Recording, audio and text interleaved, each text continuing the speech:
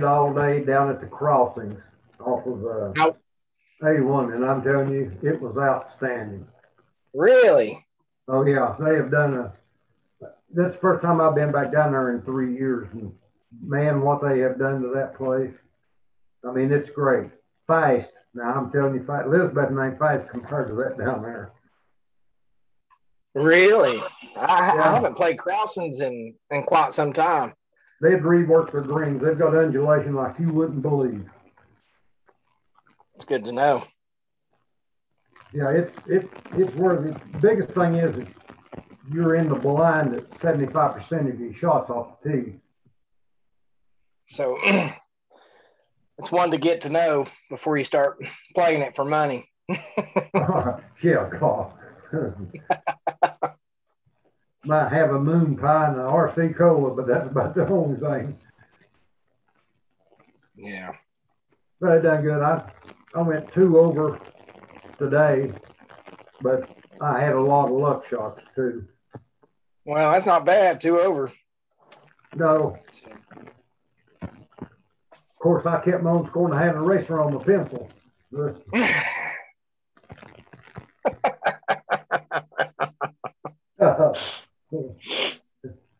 What can you do? Well, I finally found out I wasn't going to make the 125 money list, so I just have fun from now on. That's all you can do. Yeah.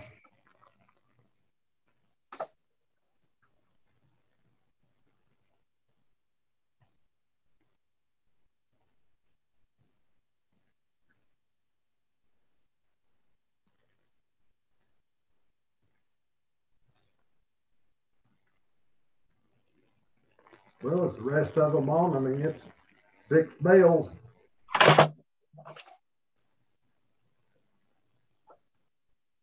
Yeah, folks, I request that health and welfare go first tonight because I've got an invited guest who just wants to talk about his business model that relates to our food insecurity study. Let's get her going. I think we're still waiting on. Is Isaiah on? I'm sitting in play 7 for him tonight, Randall.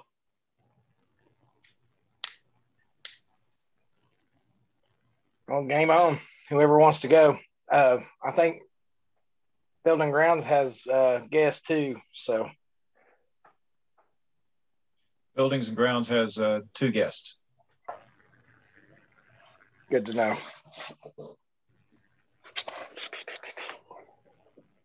Well, how are you, Ken? Doing well, Randall. Good to see you.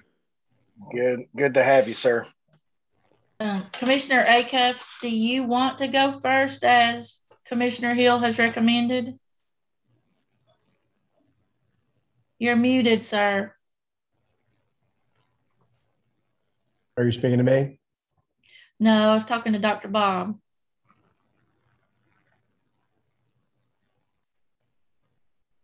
Where'd he go? There he is. Okay, I should be unmuted now. Yes. Thank you, ma'am, for telling me. Okay. I couldn't see all the buttons because I'm on my phone. Planning Commission went up to the Goodall's property, and we're running a little bit behind, but we can go first if folks want us to. Well, Building and Grounds can go first if you want, but Commissioner Hill's the one that suggested health and welfare. Well, I know that Mike has a guest coming on. Mike, do you have an agenda before you? Actually, I do not, Bob, but I mean, I can pull that up right quick. If you would, since you're vice chair, I'll let you run the meeting. That might be a little bit easier. Do you want to push forward till you get to a comfortable stopping point and let Buildings and Grounds go? Okay, let's let Building and Grounds go first. I'll be home in 10 minutes probably.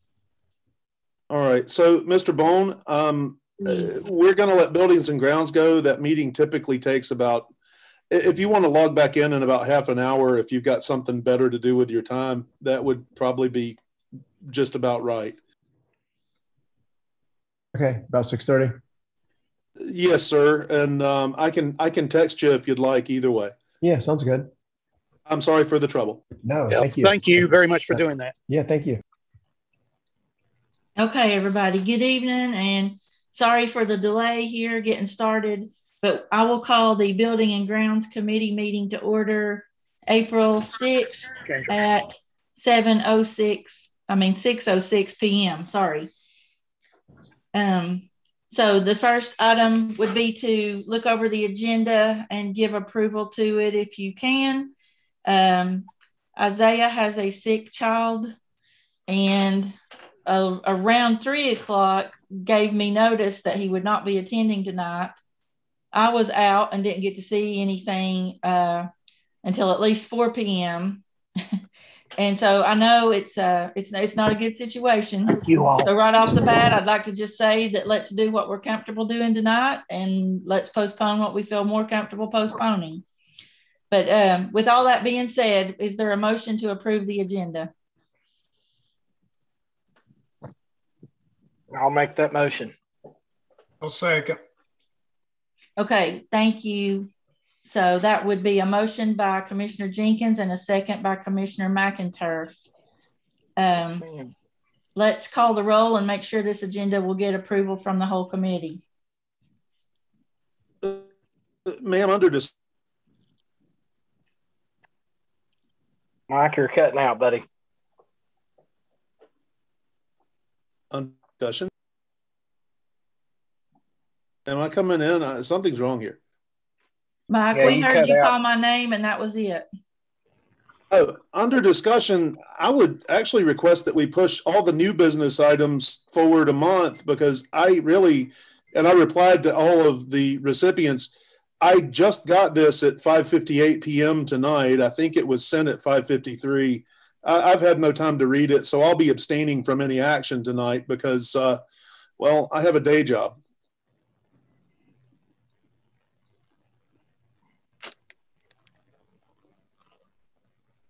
Okay, does anybody else want to chime in on that? Madam Chair, Brad Yes. Johnson. Yes, I'm sir. gonna have to abstain myself because I have not received any agenda or any information. And I may add that we need to influence our chairman to get off his dad's butt. I mean, we should have had information 2 days prior to this meeting. We've had a whole month prior to this. So quit waiting to the last minute, because it's affecting our performance, and we've got a lot on our shelf. Okay. Anybody else want to add anything to our discussion about the agenda tonight?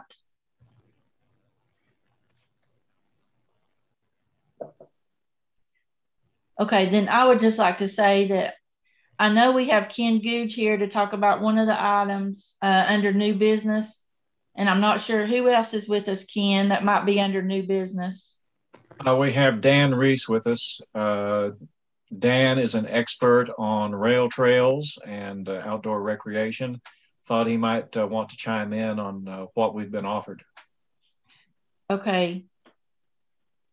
So I would like for us to at least listen to the guests that have attended this meeting under the topic of new business, even if this committee votes to take no action on new business tonight. I would ask that we please let them have their time to speak.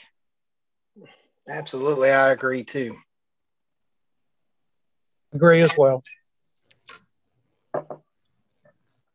Okay, then I believe, Madam Gwen, we're ready for a vote on approval of the agenda as written, but with the potential to run quickly through new business or take no action on new business.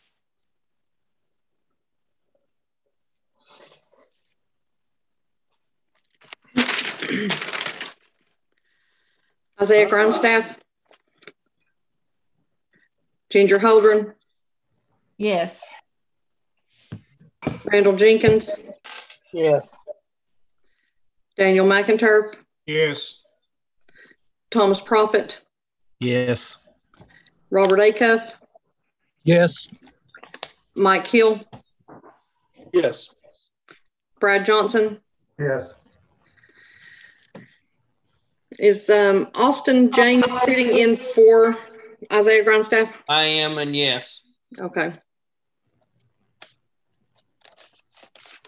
Okay, thank you. So that was all in favor, right, Gwen? Yes. Okay, thank you. The March meeting minutes were sent out to us today as well. Is there enough people that has had time to read over those to where we could vote on those?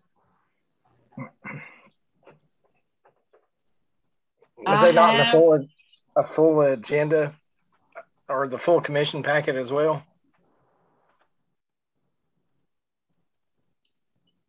Well, they would have been in our last full commission meeting, the hard copy of them, so they should be available just about all of them.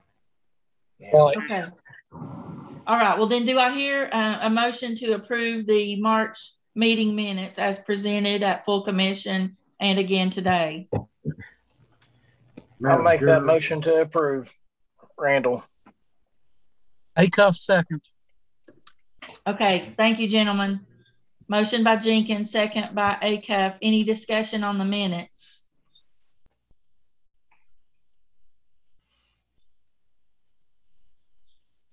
Okay, Miss Gwen.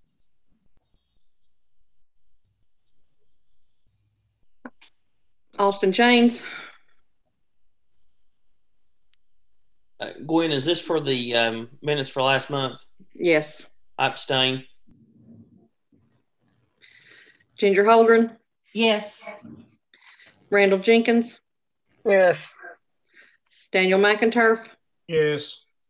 Thomas Prophet. Yes. Robert Acuff. Yes.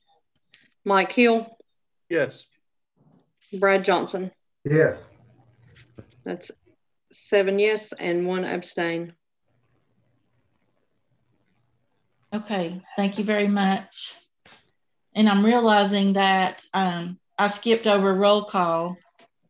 So I suppose that it's inappropriate timing, but we probably need to do that because we usually use this roll for the following meeting. So we need to probably get it right now. So Gwen, do you mind to officially call the roll? Brad Johnson. Yes, here. Mike Hill. Here. Robert Acuff. Here. Thomas Prophet. Here.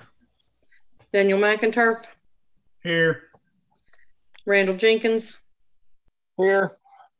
Ginger Holdren. Here. Isaiah Grindstaff. Here. It's Austin though, Gwen. Yep. Thank you. Okay, thank you. And I apologize for the untimeliness of that. All right, so we are at the point on our agenda where we would hear from the public. And I do know we've got some guest speakers, but if you all want to wait till new business is up, we'll do that at that time. But is there anybody else that wants to speak under the heading of public comments?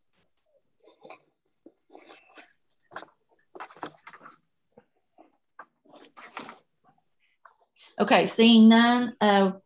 In the topic of new business, Mayor Woodby, I will ask if there's anything that, I don't know, just talk to us, I guess, about the proposals that came to us from Shaw and Shanks, keeping in mind that most of the committee members have not had time to look over those documents since they didn't come to us until after 3 p.m. today. I understand, and I'll just go briefly. County attorney's on, and he's looked at both contracts and has approved them. The new business for Shaw and Shanks is renovation of the public restrooms and to bring them to ADA compliance, and also to put a restroom, a family style restroom on the first floor and a family style restroom on the second floor, which is a handicap facility, which will be named a family style restroom. It's a complete renovation. Everything in the restrooms will be brought up to ADA compliance. The countertops will be at the correct level. The soap dispensers will be at the correct level. The toilets that are in there now are too low. They have to be higher. They have to be different toilets. So it's just a complete renovation, and we will be ADA compliant as far as this building goes with our restrooms. And also just to make the committee aware, we did receive our first official complaint from our building on an ADA issue. We had a lady come into our building last week in the wheelchair. She could not access the restroom, and it was a pretty terrible situation. There is an official complaint. We are going through the procedures with her now. Most likely there will be litigation filed on the county on this, just to make the committee aware. She named everything that was wrong with the building, which we already knew. And what the conundrum is the restroom facilities. And I think it was a blessing that I had already been moving to get those in compliance and was able to talk to her about what we're planning on doing. And we were 30 days into the project when she came in last week. So that was kind of helpful to her to see that we were moving to correct some of the issues. So I just wanted to make you aware of that. We do think that that will be litigation on the county, though, we're currently dealing with. But that's the contract with Shaw and Shanks. That's the on the restrooms. That's what that will entail. Mayor Woodby, if I may ask a question. As I looked over those documents, you know, of course, I'm trying to do it quickly, but I felt like they were a little bit hard to follow because the documents look the same in general, but one of them appeared to be a quote for architectural services only, and the other appears to be a contract for a completion of a job, including materials and labor. Am I right about that? You're correct. Shaw and Shanks on the restroom project is the architectural services only, because that will have to go through the bid process and all that. We won't get to that part until that process is complete. This is, the architects have been here looking at the design because we will have to reroute several plumbing issues for the new restroom, for the family style restroom. So that will be just for the architect contract. The one with the Shaw and Shanks, the Chancery Court door, that has already been bid out, and that's the total cost of the project. That is already with a construction company. Landmark Construction is going to take that project, and that is the cost of the project. And that project will be completed in June. Okay, so can we just tell the committee then that the bathroom ADA compliant project, Shaw and Shanks is requesting $11,900 just for their services on that one.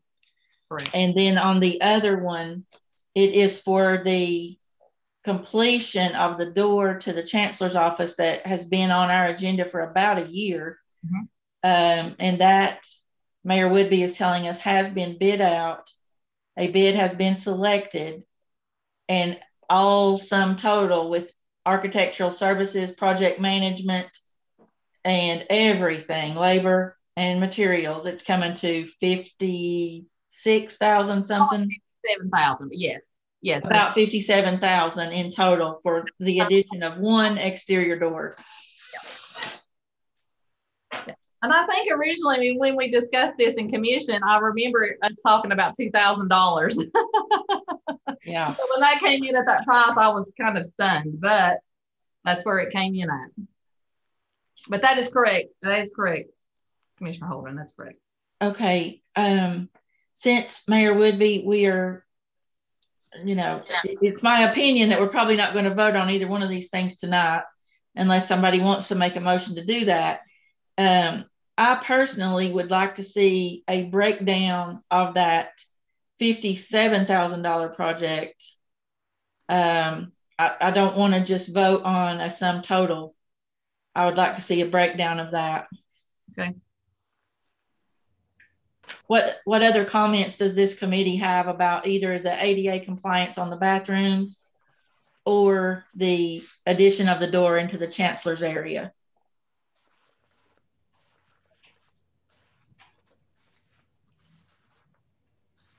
Madam Chair, Brad Johnson. Yes, sir. I think we should go ahead with the price on the AE to do the ADA compliance and to get our facilities up to date for the bathroom of the public. As far as the door, that's kind of shocking price, $50,000 for a single door. Of course, I know it's into a historical structure, and I know they're having to deal with a lot of question marks as far as the foundation when they cut the opening. But $50,000. And just to say, that was the lowest bid. Well, it may be that we go back to Shaws and Shanks and says, okay, let's look at the specs again and see what's causing $50,000 for a single door. Because if that's the case, the overwhelming majority of the price would have to be in labor, because you're taking away from the structure and not putting back on.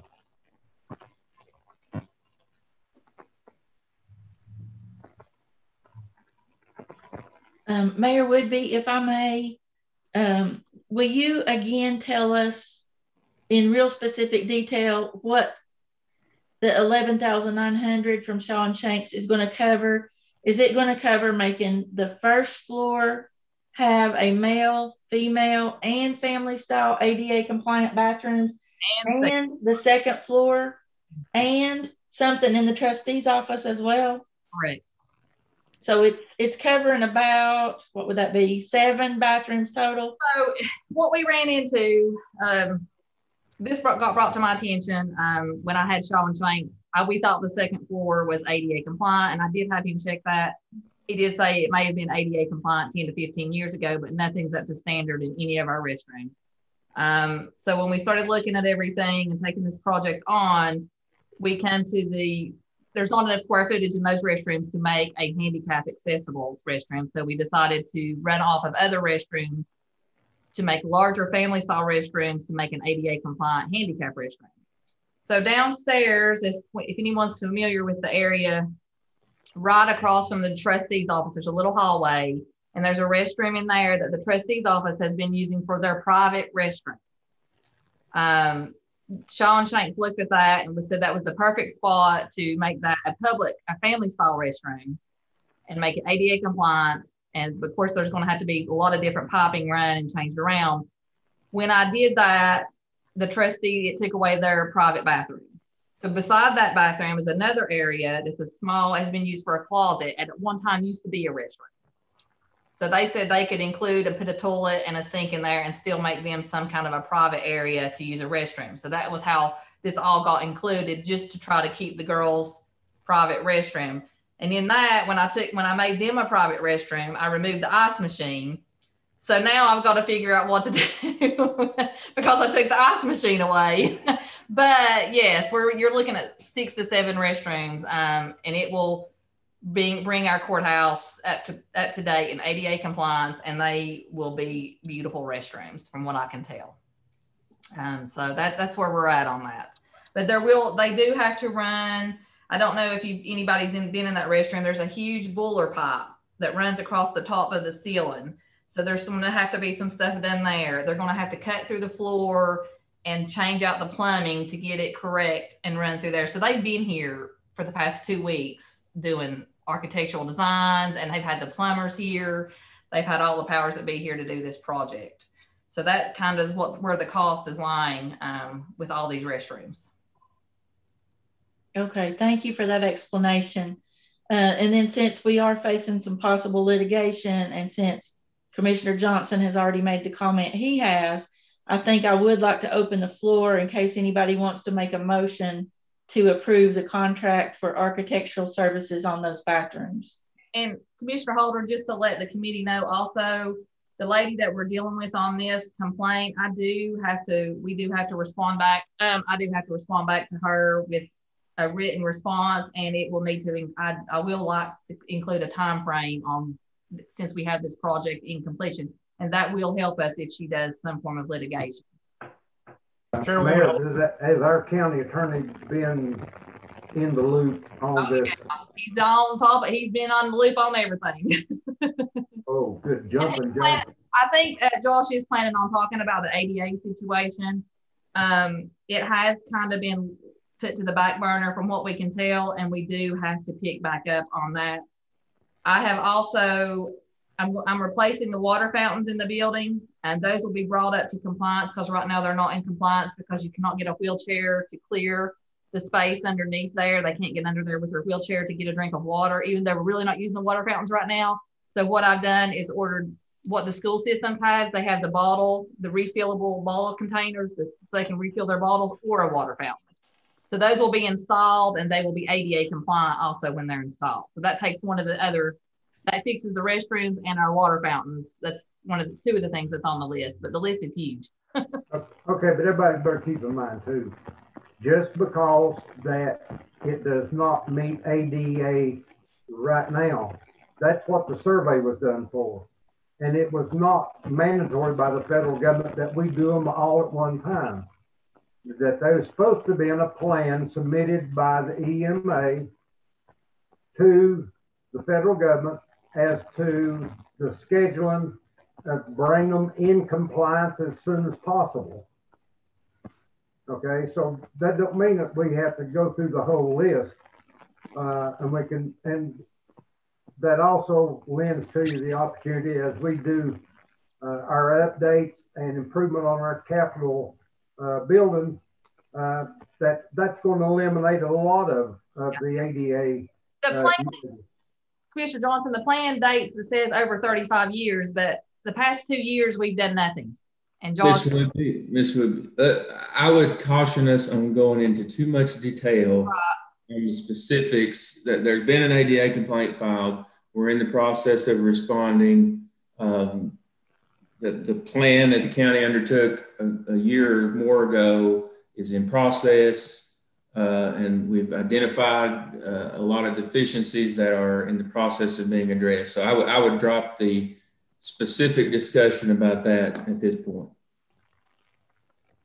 Thank you, Attorney Hardin. So again, I'll say the floor is open if anybody would like to make a motion on the bathroom architectural contract for $11,900. Chairwoman Holdren.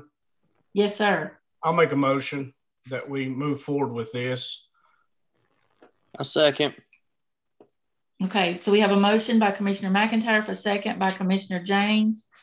The floor is open for discussion if there is any.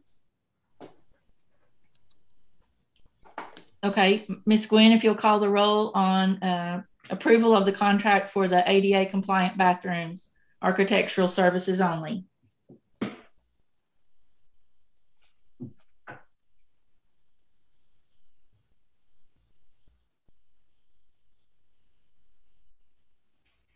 Austin James. Yes. Ginger Holdren. Yes. Randall Jenkins. Yes. Daniel McIntyre. Yes. Thomas Profit.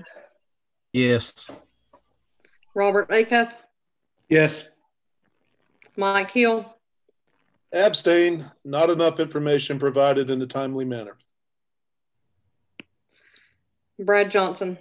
Yes. Okay. The motion passes 7 yeses, 1 abstention. So under the heading of new business, I'd like to go to item C so that we can get to our guest. This is a conversation about the old Tweetsy Railroad route in the Valley Forge, Hampton area. It's about a potential land donation.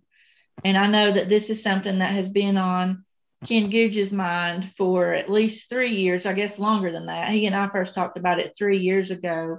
So Ken, if it's okay with you, I'd like to just turn the floor over to you, and you can call on, I can't see him anymore, the other person as needed. Dan Reese just sent me a message that he was going to have to leave at 6:30. Okay, so I'm sorry. Unfortunately, we'll have to do without him. Okay, I'm so sorry. Thank you, sir. Madam Chairwoman, before we get started, that one thing we need to correct on your previous motion and vote, it needs to be noted that those are come from our capital improvement fund. That's going to be the funding device for your AE contract. Capital improvement. Okay. Does that's not something that has to be voted on right now, is it? if you expend the money, you're going to have to.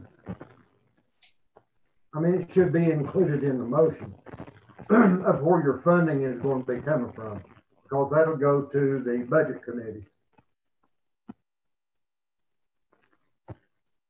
Chairman or Commissioner Johnson and Chairman James is on here. I think we appropriated money to the architect's line already for some of these projects. That's correct. We moved some last month. I'm thinking somewhere in the neighborhood of maybe $50,000 or something. So that'll come out of the architect line item.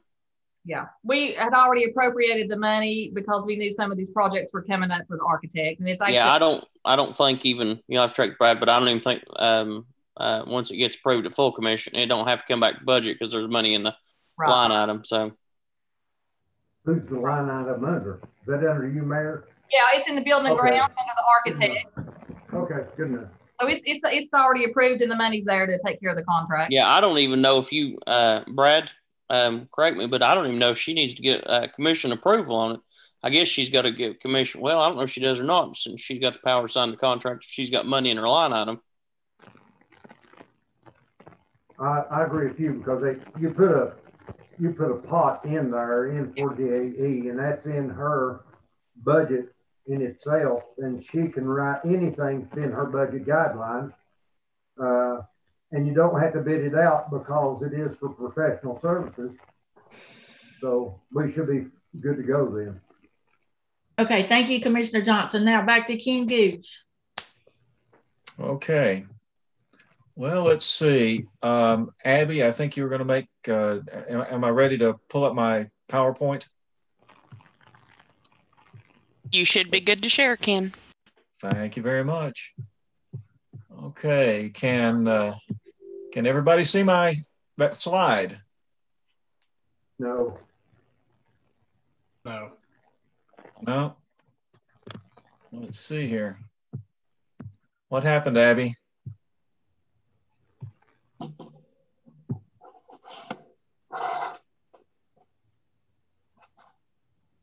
It's telling me you've got permission to share. Okay, so all I have to do should have to just start it, right? Can anybody see the slide? No. Did you hit the share screen button on your Zoom screen? Let's see here. Bum, bum, bum, bum, bum, bum, bum. Along the toolbar on the bottom, there should be a button that says share screen. It should be green. Yes, got it. Okay, there. Now do you see it? Yes, sir. We got it now. All right, very good. Okay, the county's been offered a piece of property, which is essentially the Tweetsie Railroad's right-of-way between Valley Forge and Hampton, including the tunnel across the Horseshoe Bend in the Doe River. This is a windfall.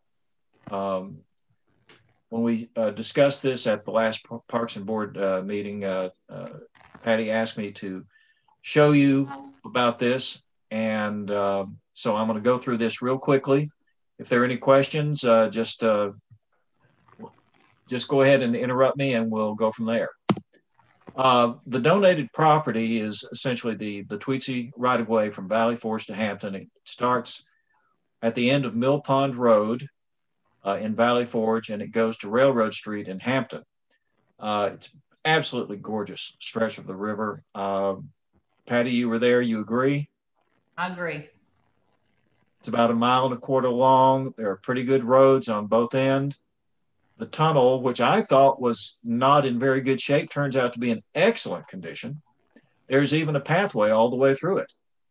From the Hampton end, it's less than 1 mile to our Pocket Park Greenbridge Landing.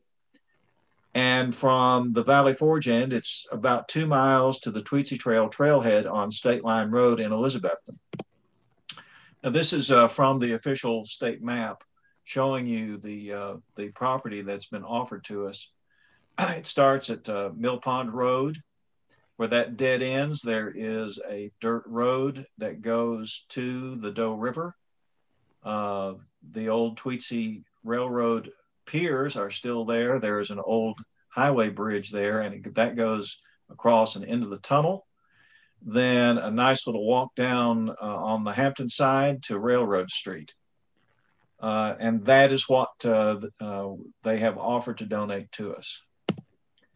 Now, I'm going to apologize right now for some of the appearance of this. It's pretty amateurish, but then I'm an amateur. If we carry this to the next step, I'm going to get somebody involved who knows what they're doing. It's absolutely gorgeous. This picture doesn't even begin to do it justice how pretty this walk is along the river and through the tunnel and coming out on the Hampton side. It's just a gorgeous walk. This is on the Hampton side. You can see what good shape the trail is on the Hampton side. And this is the old rail bed of the Tweetsie Railroad. That's my son. He's standing in the mouth of the tunnel. As I said, it's in excellent condition.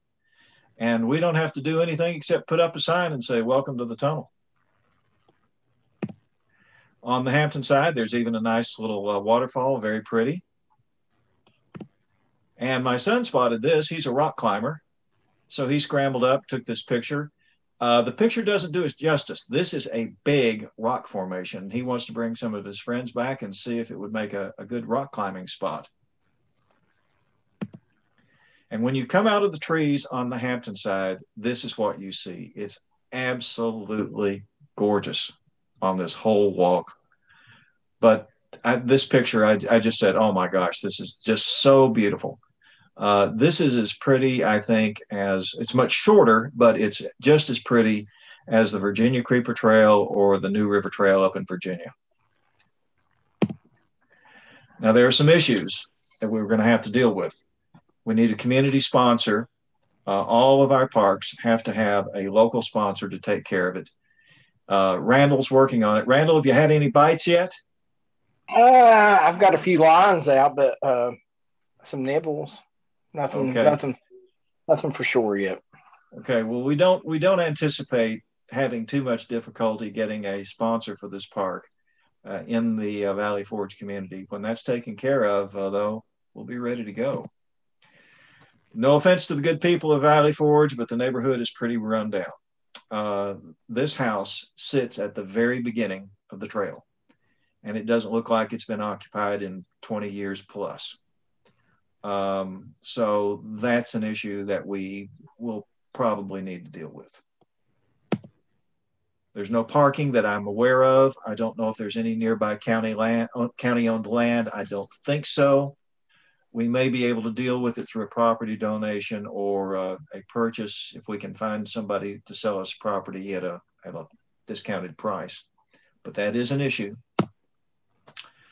The road on the Valley Forge side is not in nearly as good a shape as the road on the Hampton side, but it's just going to take minor repairs and upgrades to get it into really good shape. And I'm hoping that we can convince the highway department to help us out with that. The tunnel access on the Valley Forge side, there's a steep climb up to it. I don't see it as much of a problem. We need to install some steps or recontour the land so it's an easy walk up, but that's a minor issue. The Elizabethton water line from Hampton down to the city runs through the tunnel and along all of this path. Now we'll have to coordinate with them, but I don't think that this will really be an issue because it's all buried underground. And there's some drainage and wet areas. Again, the highway department, I think, can handle this very quickly. We need to upgrade some drains, install some other drains. Shouldn't be a real problem. Now, as we've walked it, we notice that there's very little, if any, litter. There are people on this trail all the time already, but they're taking good care of it. But there are at least 3 culverts that come off of the highway, which is directly above it. And at each of those culvert outlets, we've got lots of trash. We will have to put in trash traps of some sort. And I'd really like to see the county start enforcing its littering laws, cut down on the amount of stuff that's coming off of the highway.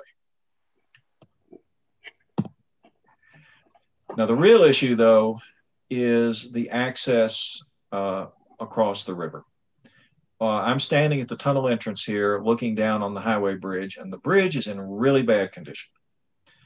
It's hard to see from this point, but concrete is literally falling off the bridge. Now, by contrast, over in the lower right of the picture, you'll see one of the Tweetsie Railroad bridge piers.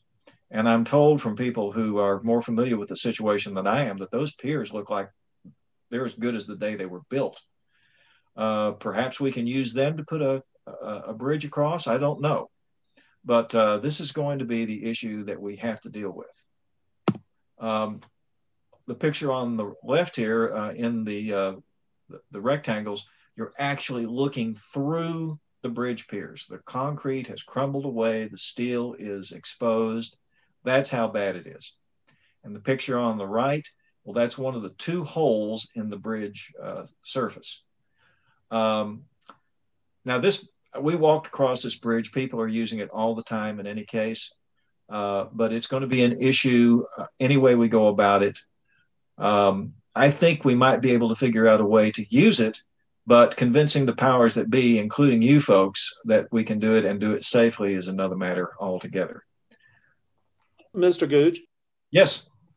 If you'll remember, as you probably do recall, because the Tweetsie Trail has been your baby, Tysinger Hampton and Associates did the engineering on the entire length of the thing, including what we've called the Carter County extension. And I believe this bridge was called for to have prefab panels installed on the existing abutments and footings. In the original plan, it was detailed out like a highway project in sections. I think this is probably section 5. Roan Mountain was section 7, but if I'm not mistaken, Mr. Tysinger, or they had planned on using, just like you're suggesting, the bridge supports there. Yeah, Mike, I have heard of that study. I'm not familiar with it. As I said, I think we can safely use the bridge, but it's an issue. I can tell you one thing about that bridge, and that is that it's going to fall down one of these days. I can't tell you if it's going to happen tonight or if it's going to be 50 years or 100 years from now, but it's going to come down. And when it comes down, if anybody's on it, it's going to be a really bad day. So if we're going to use it, we have to be sure that it can be used safely. And I cannot take it for granted that we're going to be able to work that out. This is the issue that we have to deal with. And I sure hope you're right about it. I've got that information somewhere. I've been purging documents lately. I'm going to make a concerted effort to look at that for you, or look for that, and I'll get it to you. I'm pretty sure there's one somewhere in the archives at the planning office as well, because I got my copy from Schutler. Mike, if you can find that, I'd really appreciate it if you could forward it to me. It's time. We're going to need it. Well, the summary is that it's going to be easy to create a pocket park, a pocket linear park for the Valley Forge community. All we need is a community sponsor and put up a sign, basically. Some drainage issues to take care of, improve the road surface a little bit, and we're ready to go. We have some other minor issues. I don't think we're going to have any problems. If we can figure out a way to get across the river, we've got a walking and biking trail that goes all the way from Valley Forge to Hampton.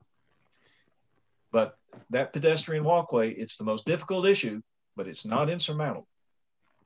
But what we would really like to do is to expand the Tweetsie Trail. Right now, the trail ends in Elizabethton at the Elizabethton Trailhead on State Line Road. What we would like to do is take it up State Line Road to US 19E, then to Mill Pond Road in Valley Forge. That's where this property begins. Walk down the river to the bridge, go through the tunnel, walk on the other side to Railroad Street.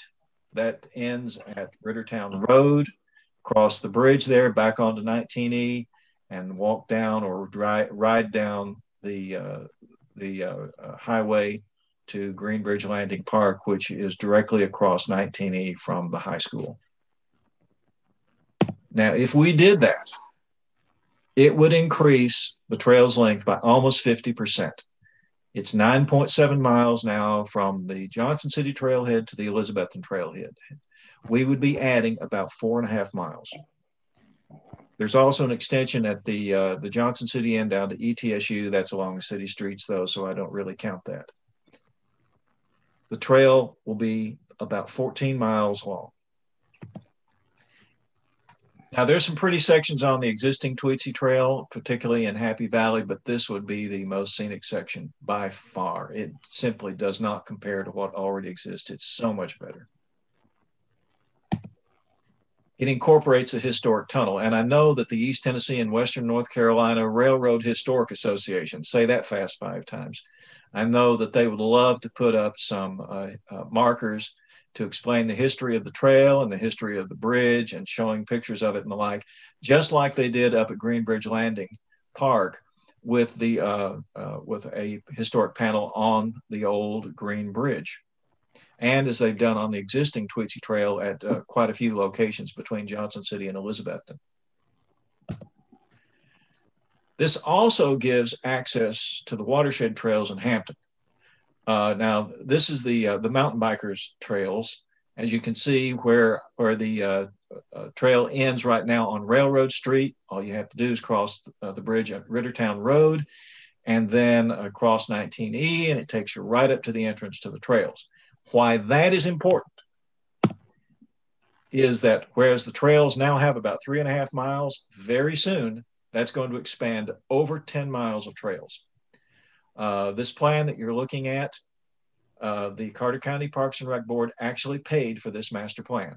We're working with the City of Elizabethton and the Southern Off-Road Bicycle Association to expand these trails. SORBA is looking for grant money right now, and we have pledged $10,000 as a part of a match for that, and the City of Elizabethton has also pledged money.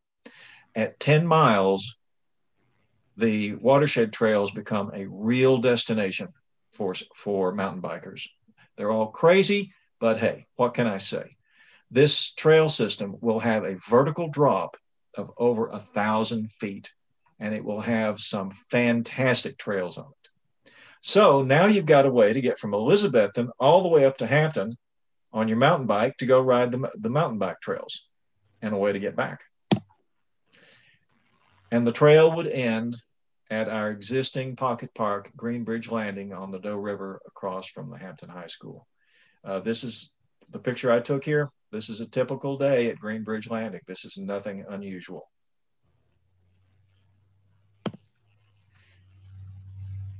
At 14 miles long, the nature of the Tweetsie Trail changes.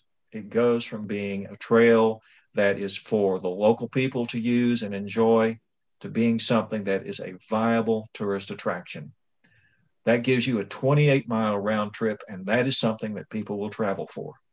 My wife and I frequently go to Virginia to ride the trails up there. We've been to South Carolina, we've been to North Carolina, we've been to Maryland to ride rail trails, and this is the length that you want to go, 25, 30, 35 miles. And with the beauty of this section, it really makes it a viable tourist attraction. Completely changes the nature of the trail.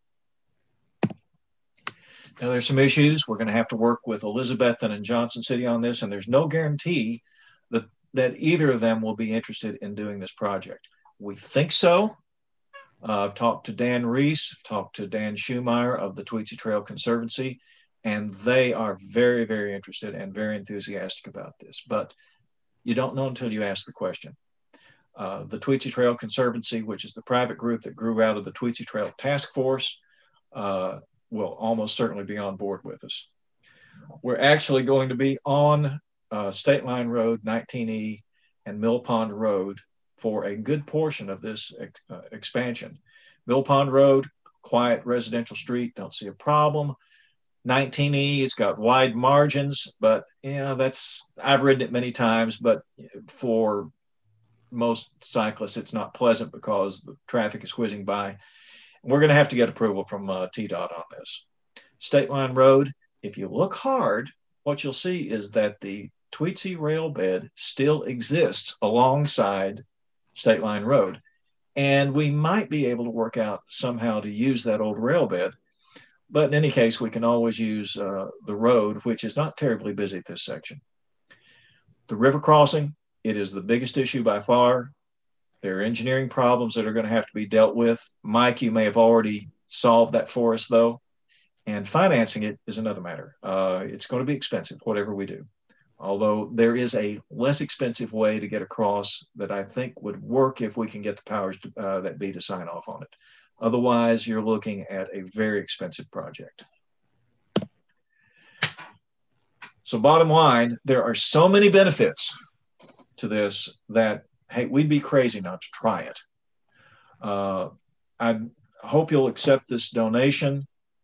Then we want to, if we can get your support and the county commission support, we'd like to go to Elizabethton and Johnson City and the Tweetsie Trail Conservancy and see if we can get them on board and start developing this as a new section of trail. Well, that's all I've got. Be happy to answer any questions you've got.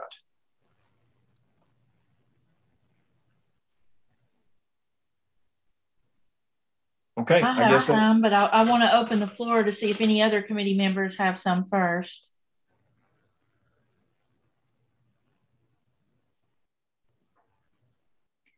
Okay, I'll go ahead and go.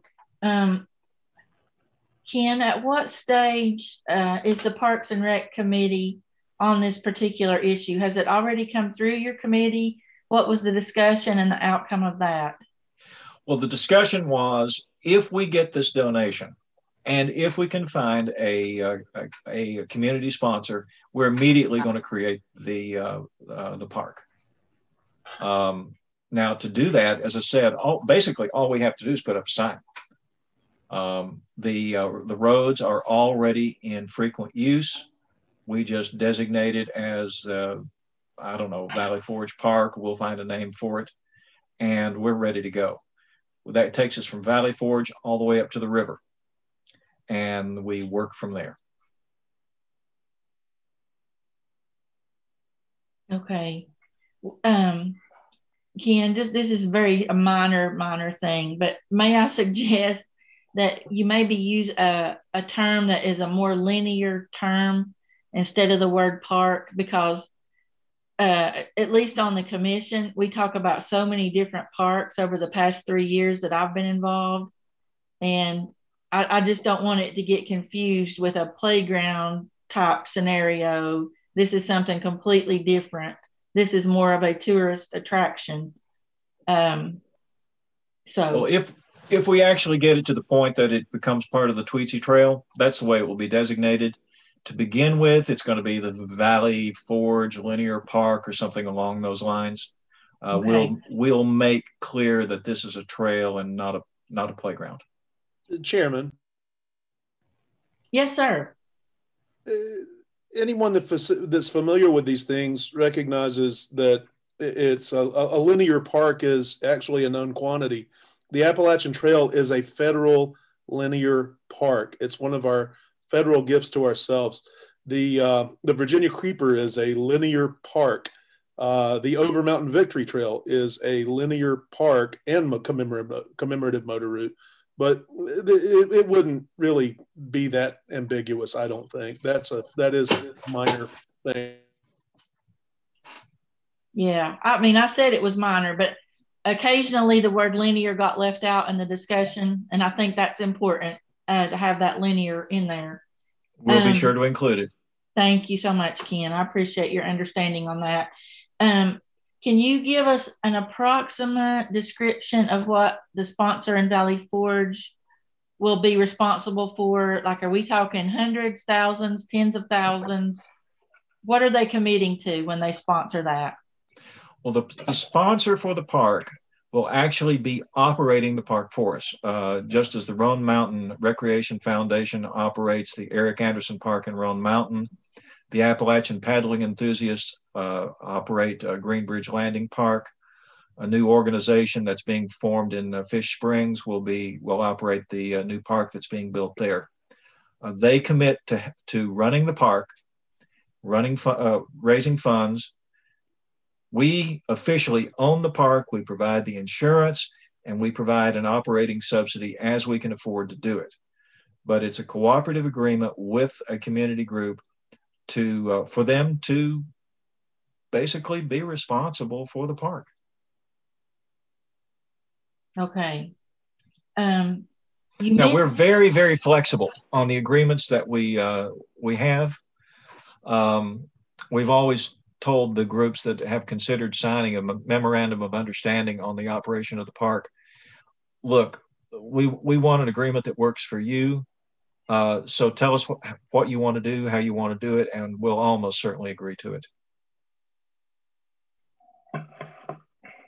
Okay, you had mentioned walking through the tunnel. Is biking ever going to be possible through the tunnel? Absolutely. There's already a part concrete, part asphalt trail all the way through the tunnel. It's a great route. And Chairman Holden? Yes. To chime in, I did. My son and I went Sunday afternoon and walked it. It's just a hidden gem. It's beautiful. We walked from the Valley Forge side up to the Rittertown to the Hampton Inn through the tunnel. And we ran into several people that were already on the trail, and they live nearby and they love it and they walk it quite often. But it was breathtaking. It was a beautiful day, and it was just phenomenal that that's in our county. It's beautiful. So I just wanted to let the committee know that also. Yeah, I would urge you, if you have the opportunity, drive up to Valley Forge, go down Mill Pond Road to the end, and take a walk. You'll just be amazed. It is. It's gorgeous. Okay, and the next question I have is more of a liability question, so it might be more for Attorney Hardin. But I'm just wondering, at the moment that we accept the donation and it becomes Carter County property, I'm assuming that we immediately become liable for any areas that are not quite what they ought to be right now. How do we prevent getting ourselves in trouble there? I'm going to leave my video off because it tends to make me freeze, but certainly at the moment we take ownership, we're responsible for the property. The insurance coverage that we have, of course, we would have to notify them of the new ownership, and certainly that would apply as it would with every county-owned property. Obviously, the specific concerns that Mr. Gooch has identified are what I would see, just kind of common sense. The bridge, and I'm no engineer. I don't know anything about the structural integrity of the tunnel, but it's one thing for people to be there.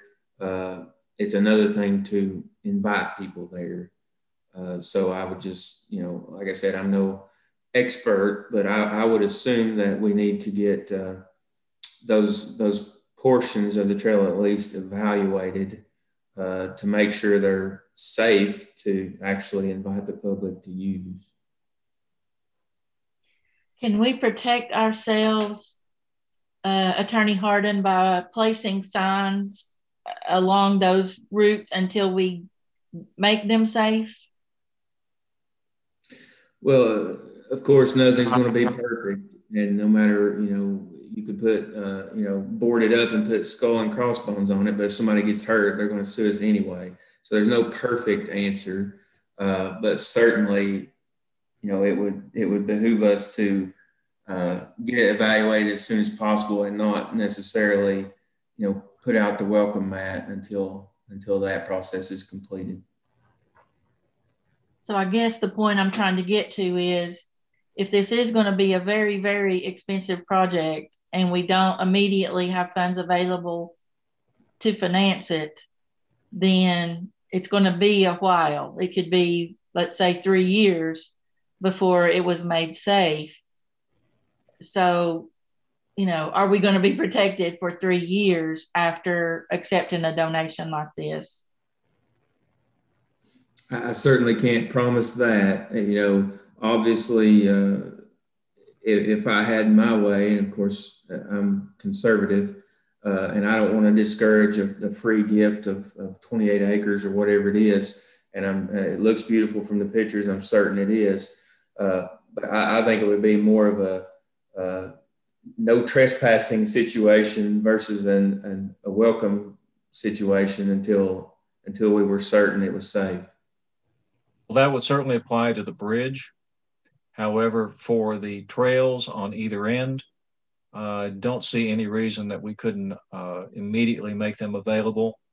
They are perfectly safe, but definitely no trespassing sign should go up on the bridge. Yeah, I agree with you on that. And like I said, I don't know anything about the tunnel. It looked pretty substantial and sturdy. I've not been through it, but I don't know anything about that or the integrity of that tunnel. But those were the two things that just jumped out to me: the tunnel and the bridge. All I can say about the tunnel is that it appears, and I'm an engineer, the tunnel appears to be in excellent condition. Excellent. I see no concerns with it whatsoever. That doesn't mean that a rock couldn't fall out of the roof and hit somebody, but I don't think it's highly unlikely. Sure, and I agree with you there. Anything can happen, of course, but I think it would, out of reasonable caution, I think it's something that should be evaluated before we just invite folks to use it. I couldn't agree more. Chairman. Yes, sir. Go ahead. So there's nothing that says that we cannot capture the land, which is the first logical step in this. There's nothing that says that we have to open it to visitorship once we capture it. In fact, we can keep it closed until the engineering and all of the particulars are covered that Mr. Harden just identified. But if the offer is only extended for a limited time, it would be incumbent on us to capture the land and then make a solid business plan as to how to move forward. And I think that Mr. Googe and Mr. Harden actually are in alignment on this. I would agree with that. Josh, I don't want to put words in your mouth, but I do agree. We've got a real problem at the river. We handle that with a no trespassing sign. Just as quickly as we can, though, we get the trails opened for use by the public, particularly the communities of Valley Forge and Hampton. Chairwoman Holdren. Yes, please speak. This is a question for Ken. Ken, is that the same tunnel that the City of Elizabethton's water line runs through? Yes, sir. That's exactly right. The water line runs down the entire length of this section. It goes down the road on the Hampton side. It goes in the it's actually buried in the bed of the tunnel. Then it goes underneath the Doe River and then comes back up, and as I understand it, goes down the road on the Valley Forge side. Okay, thank you.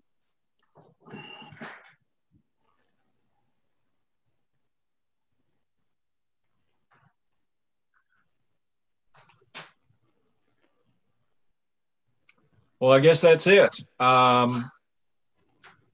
I would certainly urge you to accept this donation, assuming that Josh hasn't found any problems with the title. Let's get this thing accepted and let us get to work. I am so excited about this. It just looks like a tremendous opportunity that we cannot afford to let go. Ken, thank you for this wonderful presentation, and I'm sorry that we missed out on Dan. And so at this time, I would like to open the floor for a motion on this issue, if anyone would like to make one. Well, I would like to make a motion to go forward with it, to accept the property. By the way, Ken, while he was talking there at the end, I had to take a phone call, so I hope you didn't call on me for anything. I apologize if you did. Well, actually, I think the committee just made you chairman or something along those lines. What was that? It would be secretary is the punishment job. So, no offense, win. Okay, so we have a motion to accept the donation. Does anybody want to second that motion? I'll second it. Thomas Prophet. Thank you. Motion by Jenkins, second by Prophet. Any other discussion? Chairwoman Holdren. Yes. Does this donation state that it must be used for the trail no matter what? No, there are no restrictions on the property whatsoever. I've already checked that out. This is a free and clear gift to the county. Thank you.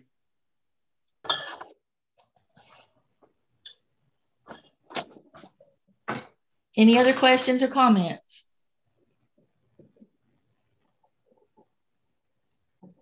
Okay, so the motion on the floor is to accept the donation of approximately 28 acres in the area of Valley Forge to Hampton that could potentially link the Quincy Trail and add a little over 4 miles to that, getting us closer to our final destination of Roan Mountain.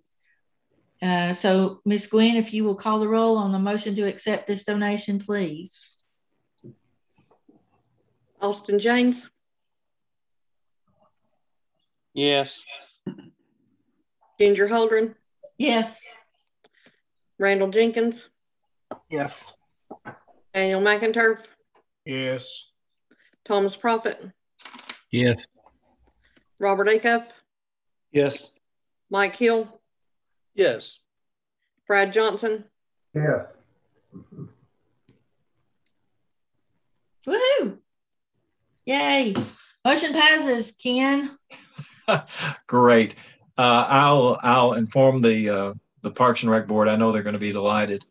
Randall, get us a sponsor.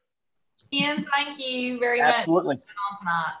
Thank you all very much. I'll go ahead and get off, and so the rest of the meeting can go on. Thank you all again. Bye-bye. Thank you. Bye. Okay, so the other thing under new business is a Fish Springs Park discussion. Is anybody in the group capable of speaking much about that? Commissioner or Chairman Holder, I had requested Isaiah put this on the agenda. After doing some research on it, there is a situation with it, and I will go ahead and turn it over to the county attorney and let him kind of explain what we're going to have to do. We have to kind of repeat the process of accepting that donation also.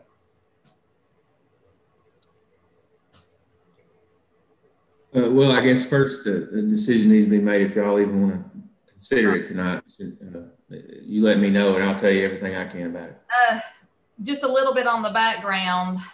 The Union Baptist Church donated this piece of property up at Little Milligan with some stipulations that it be turned into a park, and it has a specific name.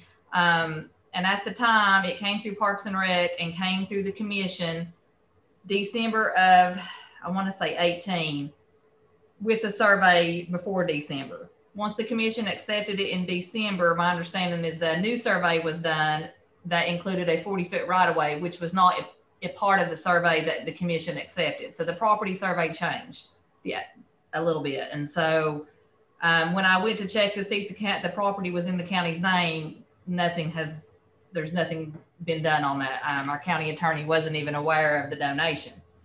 So we basically got to repeat the process if it's the committee's will to accept this piece of property.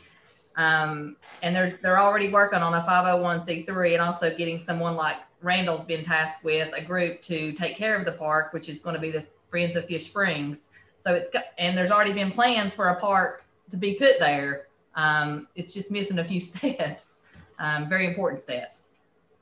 So I'll leave that at the will of the committee. We'll basically have to start over is what my understanding is on accepting the donation from the park. And I had included the letter and the criteria, and I know everything got out late, but I had included that to go into the packet of where the letter from the trustees from the Union Baptist telling us that they are donating it and the stipulations that go with it.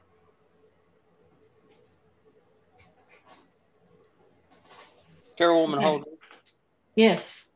I'd like to make a motion that we accept this donation. Okay. So we have a motion on the floor. Is there a second?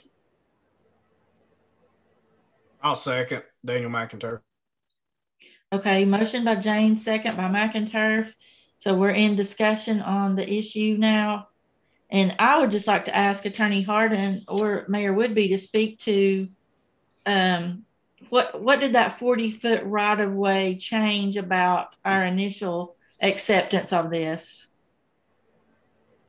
Okay, I think I can answer that part.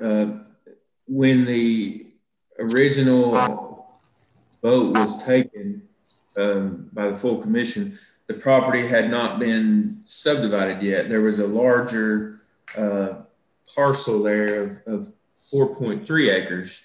And so there was discussions of donating part of that to the county, but there was never a survey done dividing up specifically what part we were getting or how that part was going to be accessed. And there was no mention whatsoever of the stipulation of using it as a park or naming it after this lady that they wanted it named after, Kathleen and Ralph Smith of that community. So none of those conditions were accepted by the commission originally, and they would have to be accepted, of course. And now the property has been resurveyed, and the access is off of a 40-foot right-of-way instead of the public road. So it's a lot different situation than it was. And the letter that Mayor Whitby provided, I had never seen before. It was addressed to Mayor Barnett, and it's not dated. I don't know when they gave it to him. But yeah, none of this was known at the time when the commission voted the first time. So the public will not be able to access it from a majorly traveled road. They have to turn off first. Well, it would be off of Whaleytown Road onto a right-of-way.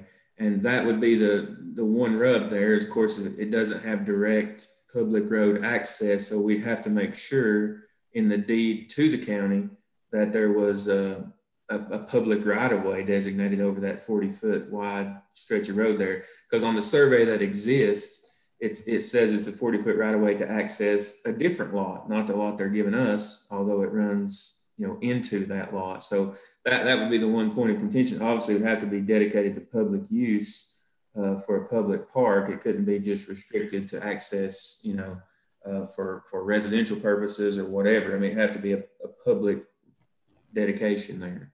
So that's a big change from just turning directly off the road. So that means that the county would be responsible for graveling or whatever we chose to do to that right of way?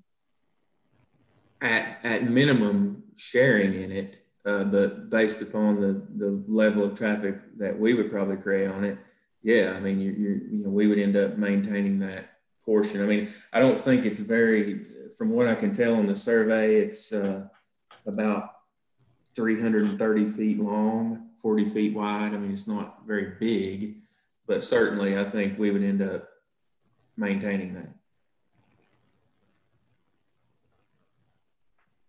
Okay. The only other thing that I have a question or comment about is that in the discussions that I've heard recently over the past few months since the school report came out on potentially closing some schools in the future, I heard that Little Milligan was going to ask for their facility to become a neighborhood community center if that school was ever closed. So I would just say to everybody, keep that in mind as we vote on this tonight. And that may be 10 years down the road, or that may never happen. But I know that was part of the discussion if Little Milligan was ever to close as a school.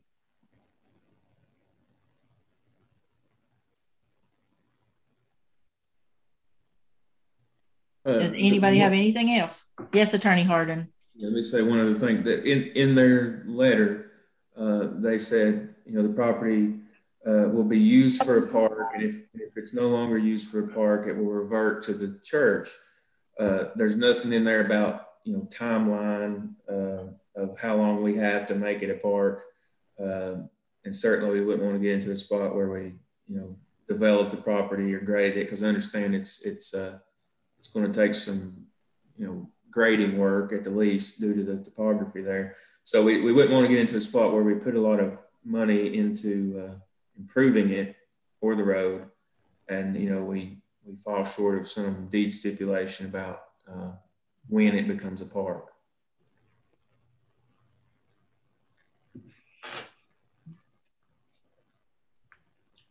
Okay. I had just thought of something else and it's left my mind again. Oh, okay. Mayor Woodby came to us last month saying that the Gap Creek Park project was delayed and they were getting a little bit of flack because we didn't have the manpower to work on that park. So, Randall, since you're a member of the Parks and Rec Committee, can you speak to, the need for this park, or, if we have, if the Parks and Rec Committee supports this, and if we have funds available, workforce available, if the mayor or Randall, either one, could speak to that, I would appreciate it. I mean, I think Parks and Rec is behind this project. They started it, and as far as a group behind it, the church and let's see, several other people was behind it, and they're willing to help out with it, from what I understand. I mean, I really don't know where it went sideways. So,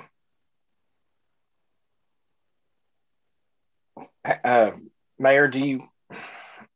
I think this park, there's a push to get this park moving. I know J.R. Campbell, Randall, we've been in meetings, and he's currently putting together a group to take care of the park and keep it updated. And Mayor Barnett had the CTE program at Hampton already do the plans for the park and what it's going to entail and what's going to go on the park, the actual equipment. I mean, all of that was ready. It's still ready to go. All of that's still available. We just kind of ran into a snag when I started to check and make sure that the property was deeded to the county. And when I'd done that, that's where we're at right now. County attorney was just not aware of any of this.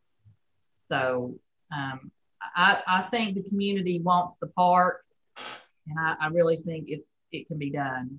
That's just my opinion on it. And I think the people are there to help, especially with Union Baptist. I think their support also, the church is behind the support of the park also.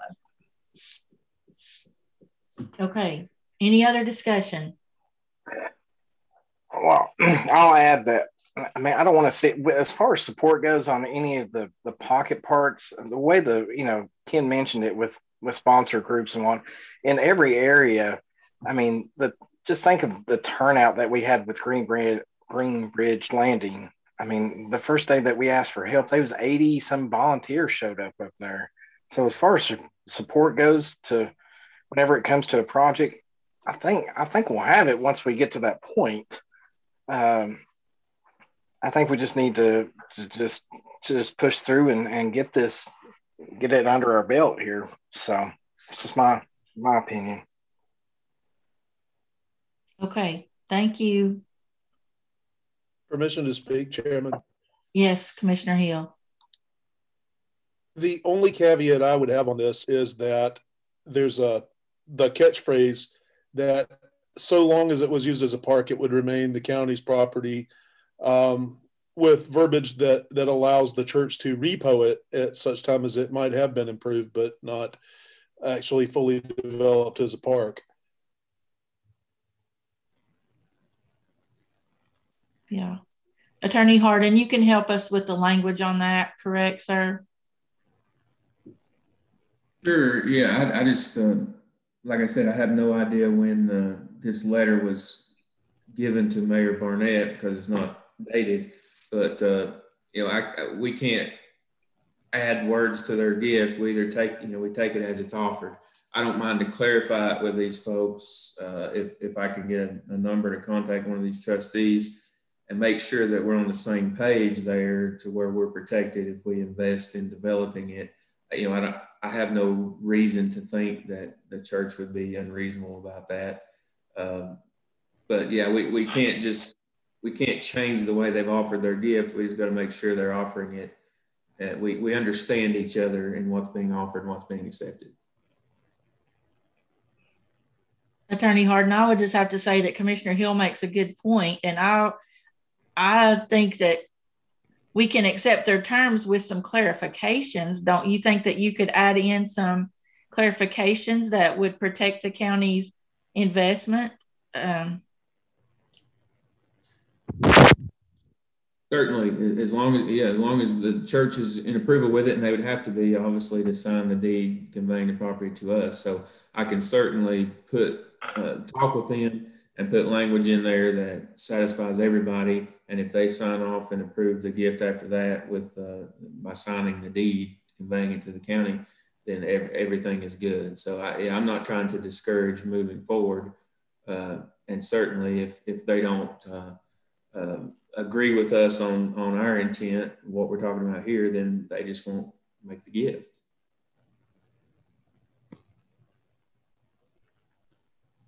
Okay, anything else? All right, let's take a vote on acceptance of the Fish Springs Park with the new survey completion.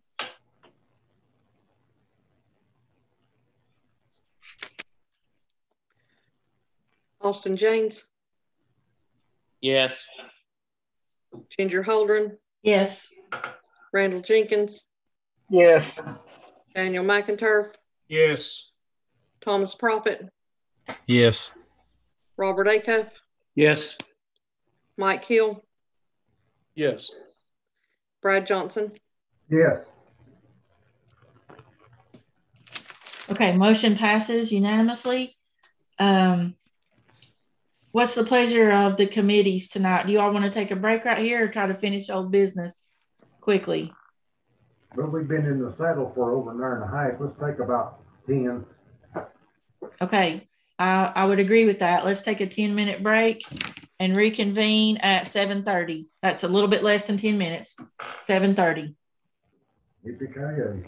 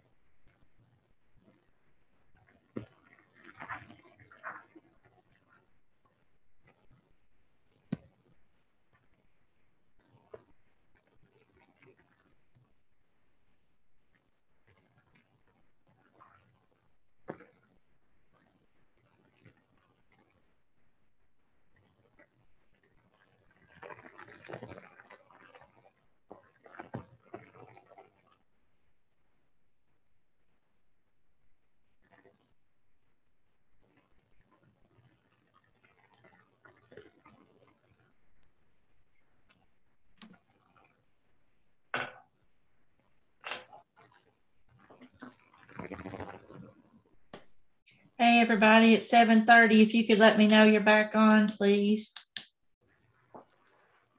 Johnson on. Randall's here. Thanks. That's good. I think I can see most of you, so I think we're good to get started back up. So our new business is concluded. We're in old business.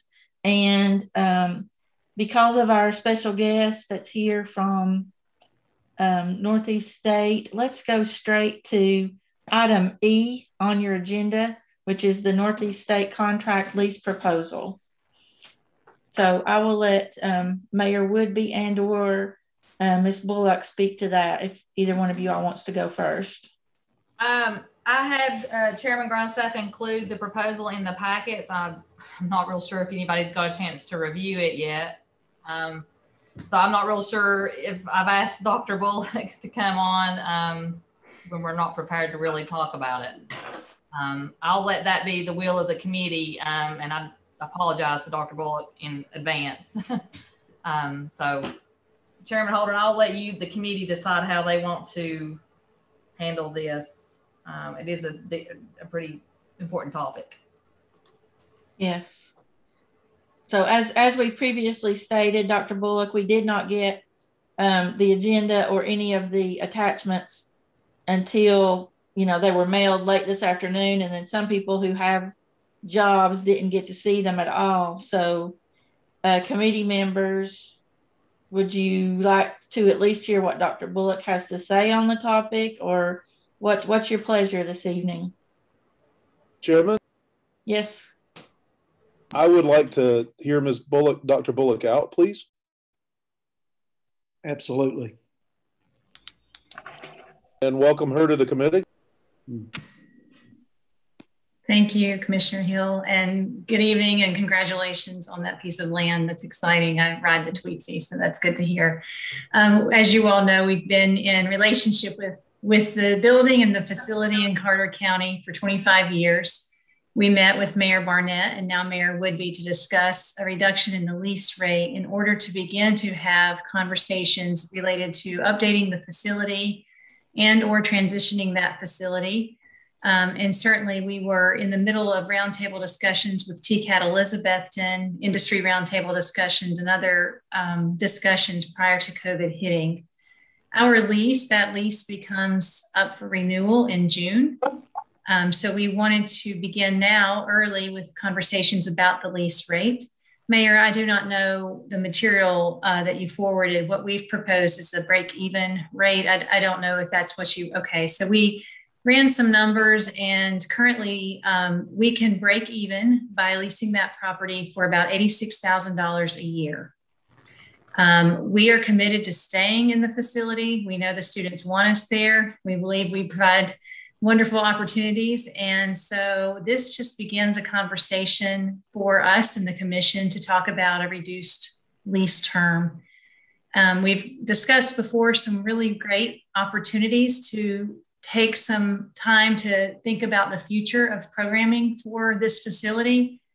Unfortunately, TBR would not allow us probably to do a whole lot of capital investment activities into the facility unless it was part of our inventory. As it becomes part of our inventory, naturally it becomes part of our assets, and we maintain that and include IT, police support, IT infrastructure support, that type of thing. That's not the nature of this conversation tonight.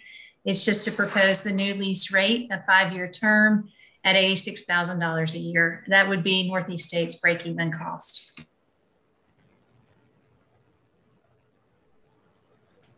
Okay. Last month when we discussed the proposal that had been presented to the committee, we had asked for some kind of commitment or clarification from Northeast State as to what programs they might add or things of that nature as we look forward in this relationship. Can you speak to that, Dr. Bullock? We are currently engaged in broad-based strategic planning right now at the college. And so I sent Mayor Woodby a proposal that I shared for a potential opportunity. I feel I never like being part of groups that tell others what they should do.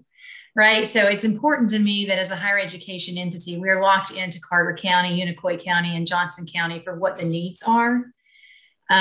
I will add that I think that you guys in particular have an opportunity to think about energy and the environment, unlike other places in our region. So I talked to the mayor about programs related to energy and the environment, in addition to the assets and the programs that we deliver now. But this is an early conversation. We would want to engage some of your industry partners, nuclear fuels, other impact plastics, other partners, A.O. Smith, water safety, water quality, things like that. Solar, we've talked about. But we do not right now have a list of programs, Commissioner Holdren, that we would roll out without that community-based input, industry input. Okay, I think one of the concerns for me personally, Dr. Bullock, is not so much maybe new programs, although those are very interesting and exciting. I think we're also interested in the conversation taking place about students being able to complete their associate's degree here in Elizabethton without having to do much travel to Blountville. Can you speak to that at all? I'm not prepared to give you the number of students who can complete there. I should have been better prepared, to be candid with you, Commissioner. But what we do know is that the students who are at this facility can complete over, I believe it's 150 programs online, beginning at the Elizabethton site and then staying at the Elizabethton site to continue if they're unwilling or unable to drive over to Blountville for the second half of their programs. We also have discussed in our foundation, we're seeing both food insecurity and transportation needs as a major issue for the students returning post-COVID. And we've had discussions about gas cards to get them from the Elizabethton campus or their home to the Blountville campus, should they enlist in a program. For instance, nursing. Every second year nursing student in Northeast State finishes out at the Regional Center for Nursing Health Professions in Kingsport. So we've talked about the need to have gas vouchers, gas cards for those students to finish out in Kingsport. So we recognize some of the signature niche programs that are completed in other locations. We need to make sure we accommodate those students. Okay, very good. Committee members, what questions do you have? Chairwoman. Yes, Commissioner James. I only got two comments on it. One, I think we need, before anything's done, to get our floor plan outlay from the architects and actually get a detailed plan as to what square footage and space that they will be occupying during the lease term. Because as of right now, we have nothing to look at as far as a floor plan to see what they're going to maintain. And second thing is before we do anything, we probably need to refer this to budget and let them look at that and see how that's going to affect us financially on that up there, and what it's going to do and what our expenses are and what we're covering currently at this situation. Because even with being budget chair, I haven't got into that yet with the director, and so I'm unaware, and I'm sure everybody else is, as to what it's costing us to even operate that facility. So I just think that's a couple things we need to look at as we're getting into this. That's all. Okay, thank you, Commissioner James. Anybody else? Madam Chair, Brad Johnson. Yes, sir. In reference to our approved March 2nd building and grounds in the new section, which is stated Northeast State contract, there are several action items and questions that were asked in there that needs to be addressed. I know their renewal is not until June, but these are very important things. Like one, they're saying over a 5-year period that, and I don't want to get in depth with it because, like you said, we only got the information today. But last month in our discussion, if you'll refer to it, it stated, that they were presently paying $177,000 per year. Correct? And then the next portion was that they also pay a portion of the utilities based on their square footage. And then there was concerning questions asked that even though they were only paying for so much square footage, that they were actually controlling a whole floor, of which, the comment was to get Shaws and Shanks involved. in developing the as-built and sit down with them. If they're only proposing in the $80-some thousand list, why the big reduction from 177 per year down to 89 with no more increase in services? That's a big loss. Who pays the insurance? That's the other question. But I really think it's kind of premature on all this until everybody has had time to digest this and form their question base for this lease. Because there's a lot of unanswered questions if you look at our minutes.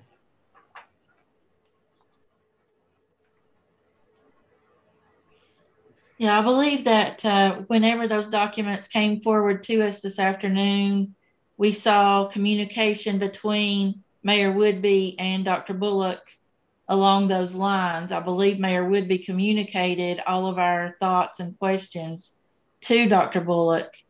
So, Dr. Bullock, would it be too much to ask for you to maybe go back and at least give us a little one sentence or any kind of blurb type answer to each of those individually? Would that be something you'd be willing to do for us? I absolutely can get the information related to the utilities, the insurance coverage, the square footage, the support services and wraparound services that we provide to students, and the cost outlay. I can provide those things.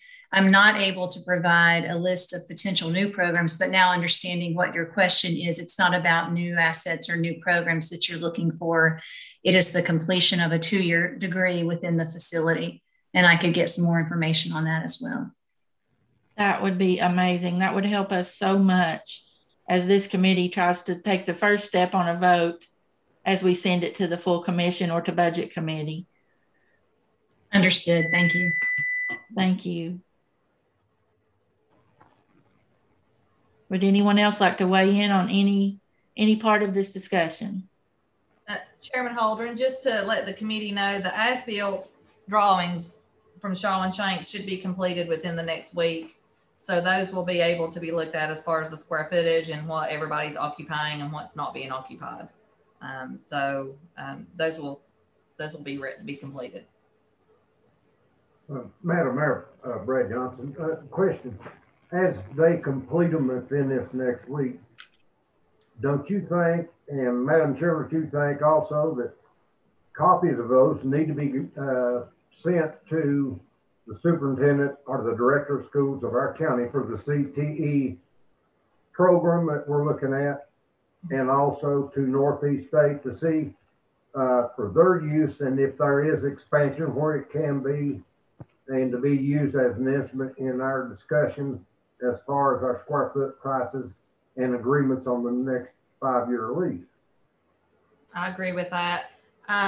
Tim Shaw, not Tom, but Tim is currently working with Dr. McAbee. They've already been conversating on square footage and what currently the high school is holding now. So those have already been in the works. They are communicating with each other on the CTE programs to get a plan on those. They're just waiting. We're just waiting on the as-built drawings to actually get the square footage of all the building. Yeah. But I will forward those to Dr. Bullock. As soon as I get my hands on them, I will get those out to all the parties involved. And I'm assuming those will be on those large sheets, not something that you can send to us individually. So if you could just send out an email that says they're here in my office, come by. They will put them on a PDF where I can send them out. I mean, you can come here and look at them, but they'll be on a smaller version that I can email out. But that would be it. Each committee member, if you want to come here, we'll roll them out on the conference tables and everybody can view them.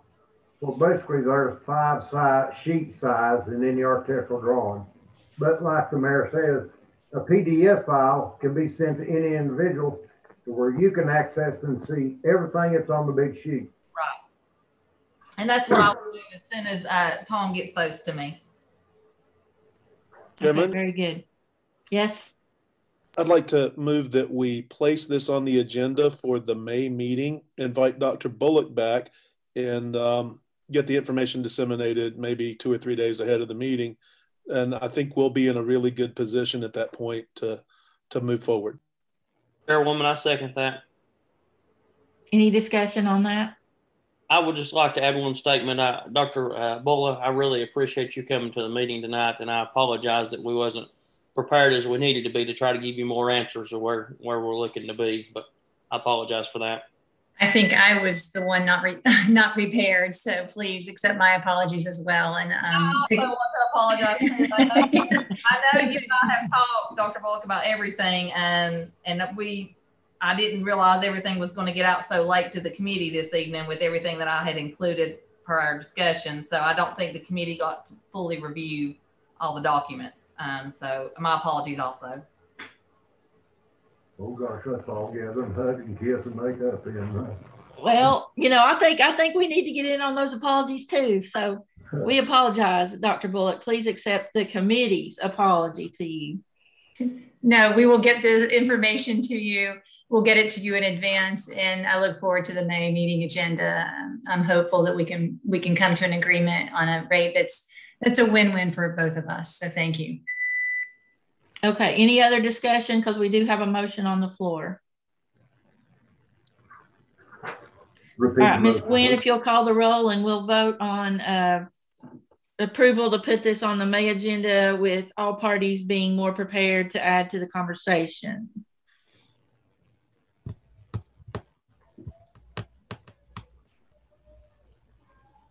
Hopefully by then we'll be in full session live instead of by Zoom. Austin James? Yes. Ginger Holdren? Yes. Randall Jenkins?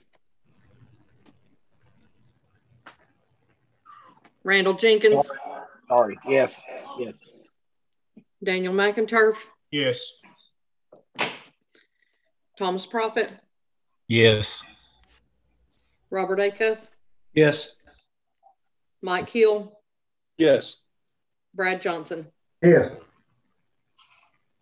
Okay, then that's the deal, Dr. Bullock. We look forward to seeing you then.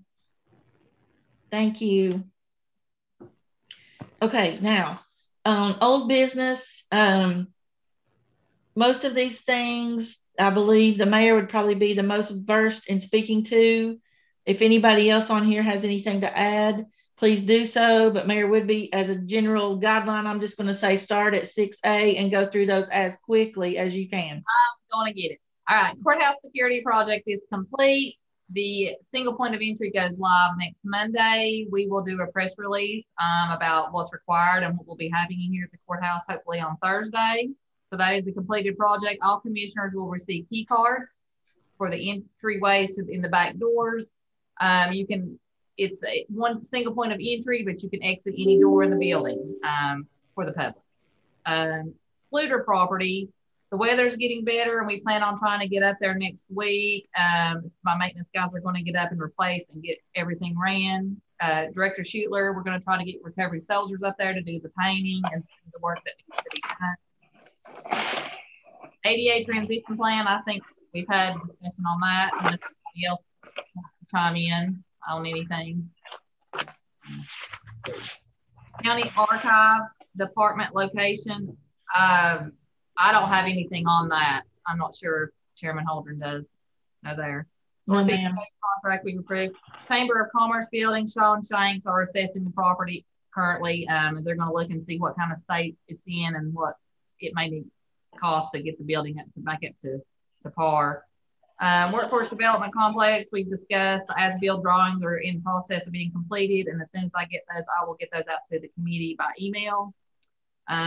Chancery Court door contract, we've discussed, and I'll get the committee a breakdown of the cost of that project, the bid cost, and I have no knowledge of item I.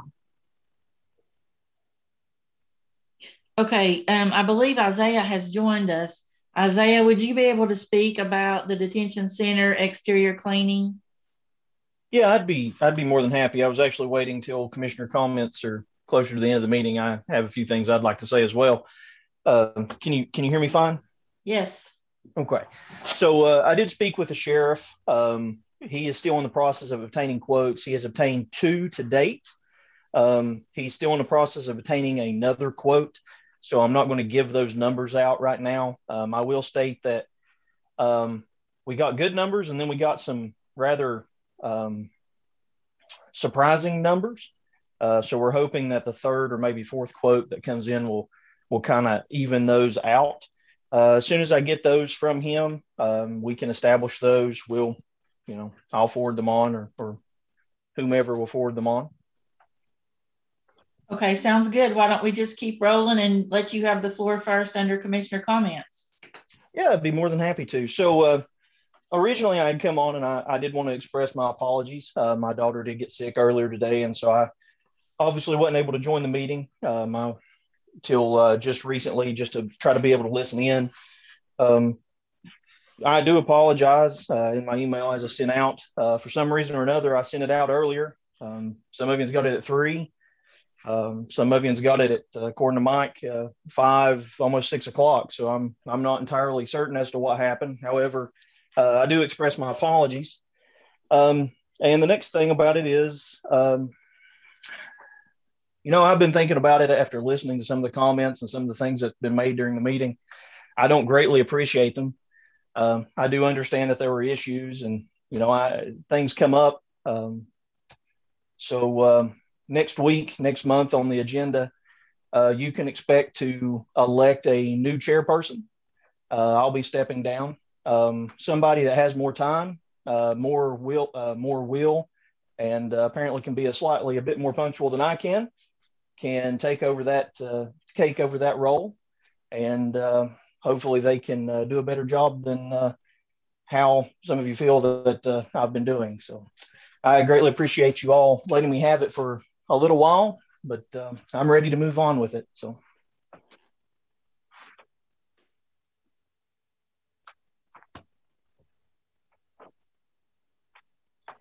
Okay, Isaiah, that's sad to hear. Other commissioners have changed their minds throughout the year, and we will certainly allow you the right to change your mind next month if you want to do that, sir. We appreciate what you do. We know you work hard. We know you're a father. And but the fact remains that we were not able to be as prepared tonight as we could have been if we'd been given the information earlier. We did have a lot of documents tonight, and I was out on my job and didn't get home to read them until a little after 4. And I would have loved to have called Ken Googe before the meeting began. I didn't get to do that, etc. So I hope you do understand where I'm coming from and any other comments that have been made tonight. I hope you do understand where they're coming from.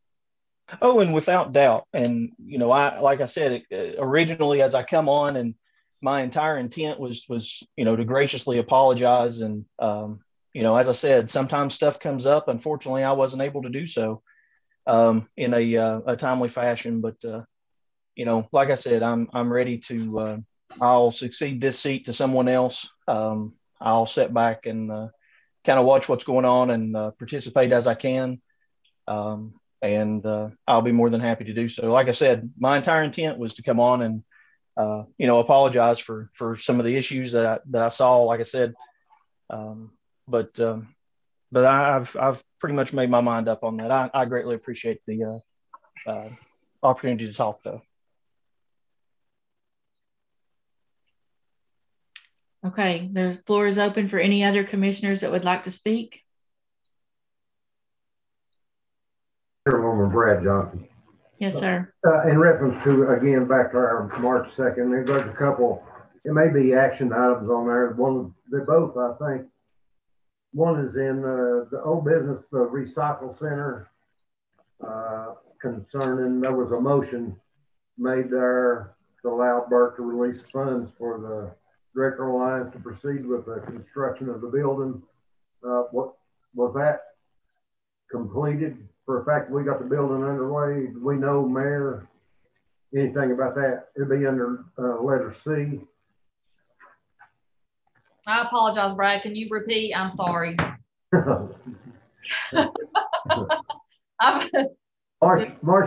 March the 2nd minutes. It's just been approved. Okay. And let's see. I think the pages are not numbered. mine is messed up. Let's see. It would be, the caption would be under Recycle Center, which was add-on. There was a motion at the bottom of it, which was made by Chair Grindstaff, seconded by Commissioner Jenkins. I have the Director Burke to release the funds to allow Director Lyons to process the construction of the building. I do not have an update on that. No. All right, and then the other one that was in discussion, it was under new business, marked paragraph 5, having to relate to the maintenance, the mowing, and so forth around our buildings and the workforce development, of which you yourself addressed, and also Commissioner McIntyre on his recommendations and thoughts concerning how to get it done. Was there anything done about the mowing issue? Yeah. We contracted it out for the rest of the fiscal budget year. It is with Sycamore Gardens. They are taking care of all the lawns. We took the lowest, they were the lowest quote. And then in July, we will readdress how this committee would like to continue handling the grounds because our maintenance cannot handle all the mowing. If you want to continue to bid it back out, or if we want to discuss hiring a part-time seasonal and another full-time maintenance to help the maintenance maintain all the properties, which includes the mowing and the landscaping. Okay, has that been taken to the budget committee yet? That's already passed then? That's already passed. The money was approved and appropriated, and the contract with Sycamore Gardens was signed this week, and they began mowing. Actually, signed last week. They begin mowing. They will take care of the grounds every Monday. If you haven't gotten to see what's been done so far, you need to take a look, because the elections commission, the elections office looks wonderful. They've completely redone the landscaping. It's beautiful. So, and they've just been going 2 weeks. So it looks good, and it's moving. Commissioner Johnson, if I can, I'll address the other issue there that you had raised. I did speak with Finance Director Burke. To my knowledge, those monies were released and they were allowed to action. Whether or not they have yet, I have no idea. I haven't heard anything from their chair, which I believe is Commissioner Gary Bailey. But yes, I spoke with him, and they were allowed to move forward with that at their will. Chairman Grassat, isn't that related to the new, let me think, what is that piece of equipment where they had just released the bid on to install? Wasn't that related to the building itself? No, the issue that we allowed was an issue that, to be honest, I was very surprised that had even occurred. It was due to some conversation that had originally taken place in financial management. From what I understand, Finance Director Burke had, I guess, gotten confused about a general statement that was made about how those types of projects we need to make sure come through, any bids or anything like that goes through financial management, of course, but any bids or any solicitations for bids for buildings to actually come through Building and Grounds, to have those be, kind of check marked off on, even maybe up to the point now that we have Shaws and Shanks, that we send them to them and utilize them for, utilize them even more than what we have. With that, Finance Director Burke had contacted us, had contacted Chairman Bailey, and had stated that this project needed to go through Building and Grounds to be approved, or to sign off on, I guess, that we were okay with them expending those monies. And I, of course, stepped down at the time, made the motion, or somebody made the motion. I thought it was me. We made the motion, we moved forward, that passed. And shortly after, I contacted Director Burke and informed him that, I think that it was just a misunderstanding. Some words we got kind of turned around in some words and some language there. That I think we were talking about more stepping forward than we were previous projects, and that they needed to be able to get on that immediately. And that was for the addition to the building on one of the sides, on one of the bay doors, so that they had a location to store cardboard. So, I mean, it's kind of related to the piece of equipment that was ordered. However, it's more of the storage of that cardboard, because my understanding is that at one point they're having to actually take cardboard and set that outside and store that. And of course, we all know that you know, it rains, it gets muddy, it gets wet. That decreases the how much they can actually get out of that cardboard whenever they resell that. And you know, that was also, I believe, a concern that the city of Elizabethton had, was allowing all that cardboard to sit there, it being sort of a potential to be a hazard, as well as just an eyesore in general. So, you know, like I said, those monies were released, that purchase order was issued, and they were able to, you know, move forward with that at their will. Thank you, Chair Grice. The last item I have, Madam Chairperson, is in the, I believe it's in the old business, item K. It's topic as Northeast State Contract Lease Proposal, but at the very bottom, before we took a break, there was an item of very importance that we needed to clarify, and I didn't know if it had been done during the month. And that concerns the roof on the buildings up there that had been reported leaking, and then it was verified that the roofs had been replaced in year 2014 with a 15-year warranty. If there was a leak or it wasn't a leak, or if anything had been done as far as action on it.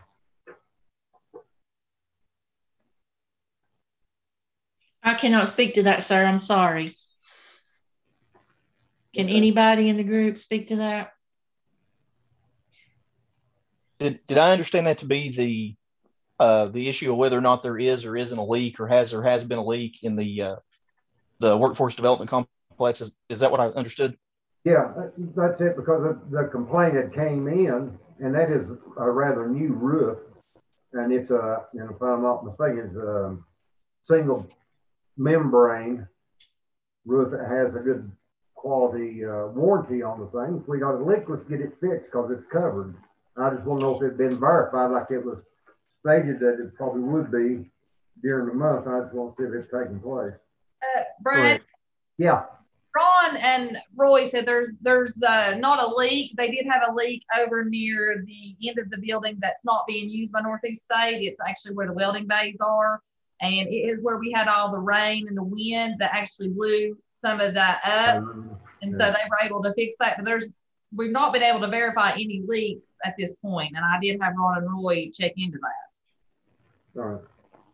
Thank you, Madam Chairman. I didn't hear your first part of that question. Okay. Thank you, Madam Chair. No further. All right. Thank you, Commissioner Johnson. Anyone else? All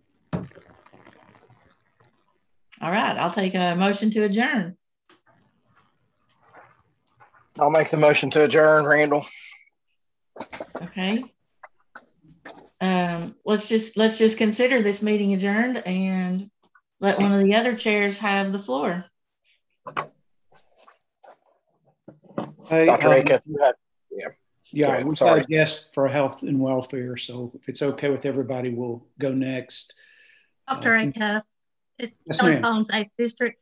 I was going to say, Mr. Johnson, I think that the building that you're referring to is going to be here the May 26th, or arrive, the parts or whatever, and they said it would take around a week to get it put up since it doesn't actually have sides. That was in the meeting night before last, or last night, or whenever. I think that's what you were referring to. Yes, thank you, Commissioner Collins.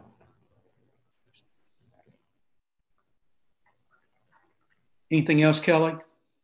No, thank you. I just thought I'd throw that in. I couldn't get unmuted fast enough before you. That's okay. That's okay. Thank you. Well, you're welcome. Thank you. We'll call health and welfare to order at 8:04. We'll operate off the roll call vote for building and grounds. The next item on the agenda is to approve the agenda, so I'll take a motion to do so. Motion to approve. Thank you, Commissioner Hill. Is there a second? Second, Commissioner Holdren. Thank you. Any discussion about the agenda additions? Hearing none, Gwen, if you'll call the roll, please, to approve the agenda. Robert Acuff. Yes. Mike Hill, Yes. Brad Johnson, Yes. Austin James, Yes. Ginger Holdren, Yes. Randall Jenkins, Yes. Daniel McInturf, Yes. Thomas Profit. Yes. Thank you. That is unanimous. Next item is public comment. I think we have a few people on, but I'll wait to hear a voice or see a hand if anyone in the public would like to address health and welfare. Okay. Seeing none, we'll end public comment and move to item 5, which is approve the March 2021 minutes.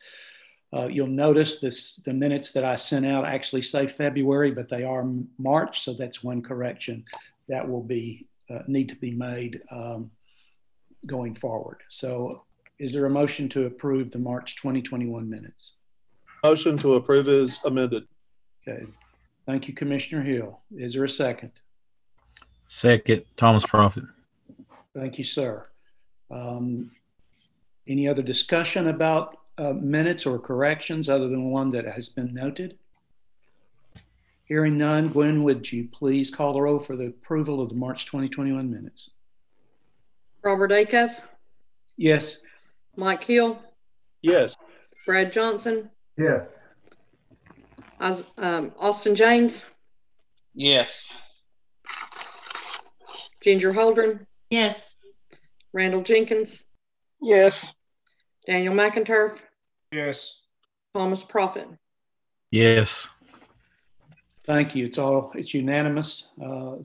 Item number 6 is our guest for health and welfare tonight concerning the Americana Steakhouse, and I'll let Commissioner Hill introduce our guest.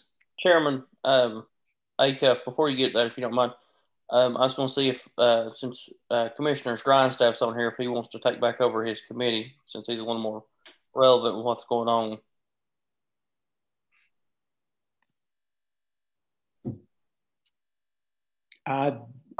Sorry, I apologize. I couldn't get back to unmute myself. I lost everything. No, if it's okay with the rest of the committee, I'm actually going to step off. Like I said, my original purpose was to step on and like I said, apologize for the lateness of the documents.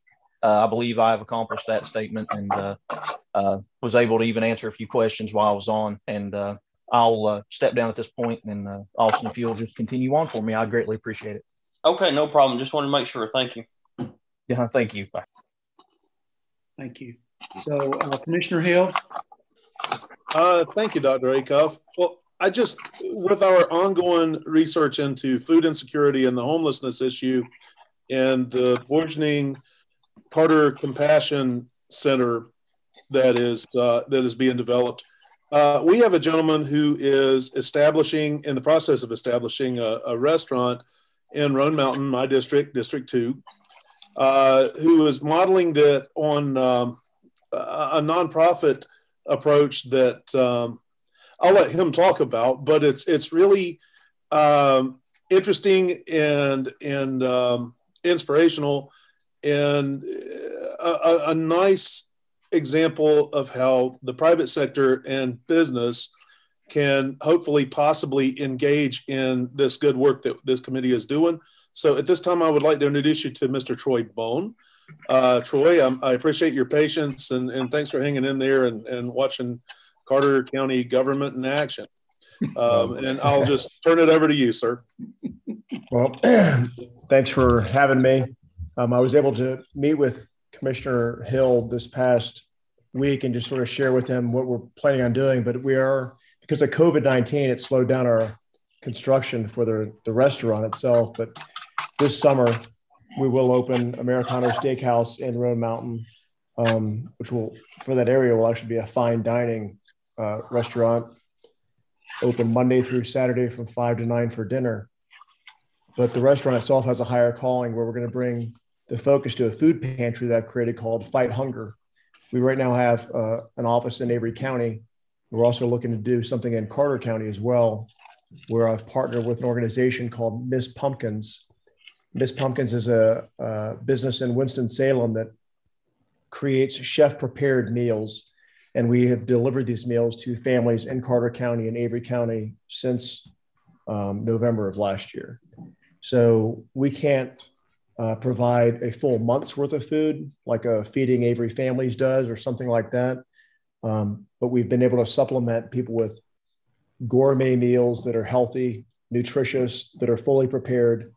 They take these frozen gourmet meals and put them inside the oven and bake them for, say, 45 minutes or so, and then pull it out, and they've got themselves a nutritious meal for a family of four. And we've been able to take these meals to people that have either food insecurities. Sometimes it's an elderly person where their wife has gone to the hospital for lung cancer or something like that.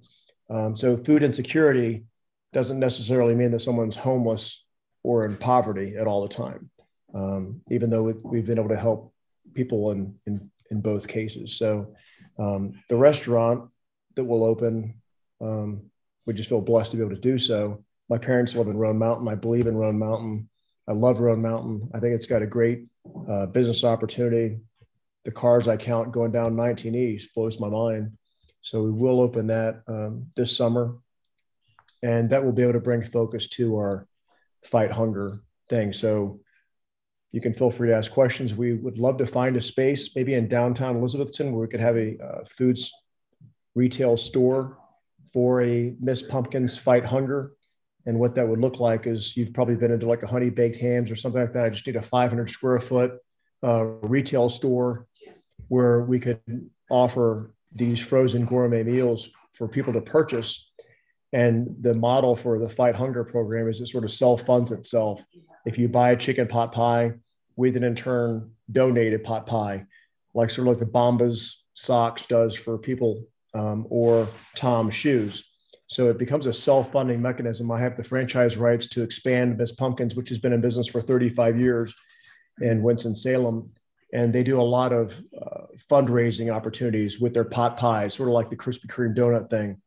And they donate that money back. So what we've decided to do is sell the pot pies, the chicken Parmesan, the meatloaf, the apple pies, the mashed potatoes, the sliced carrots, whatever it might be. For example, a chicken pot pie would cost you $6.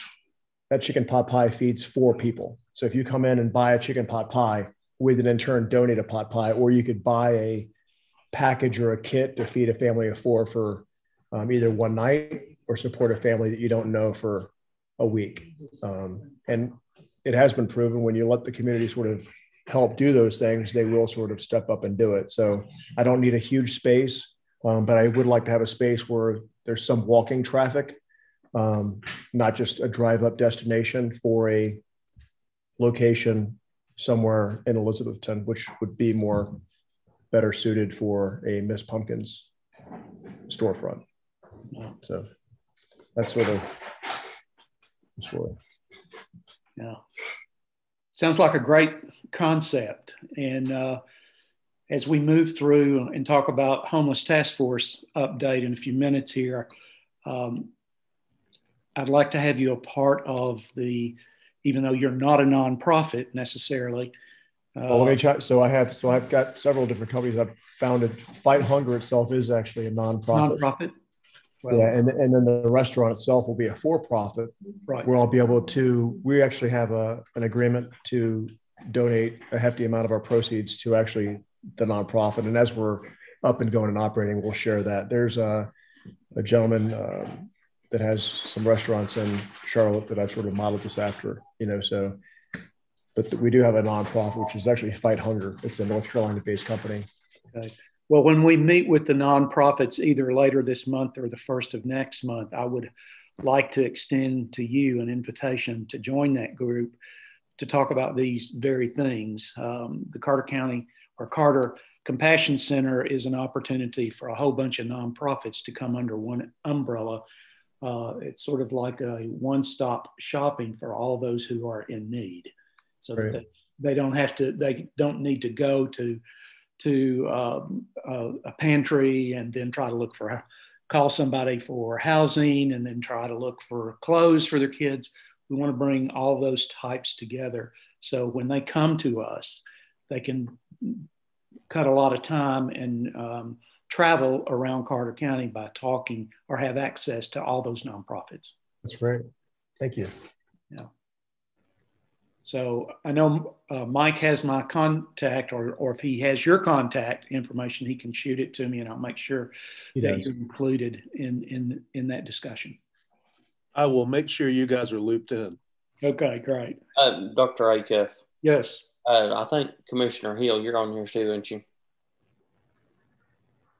Sorry, what?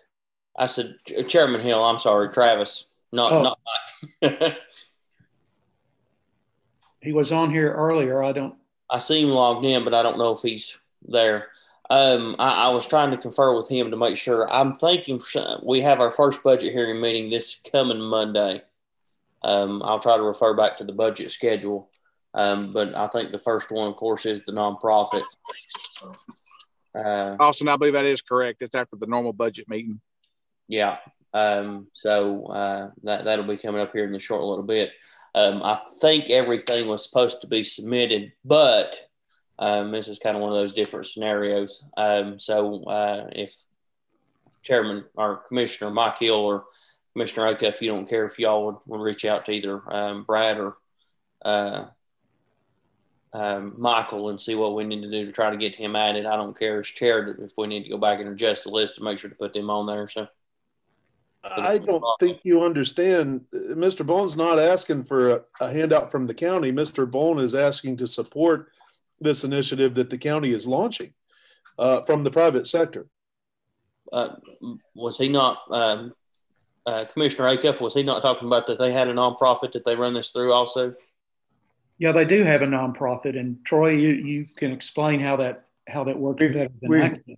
We've basically sort of self-funded it ourselves for the last 6 months. Mm-hmm. Yeah, and I mean, what the nonprofit's what you're needing the retail space for, is that right, or is it the Miss?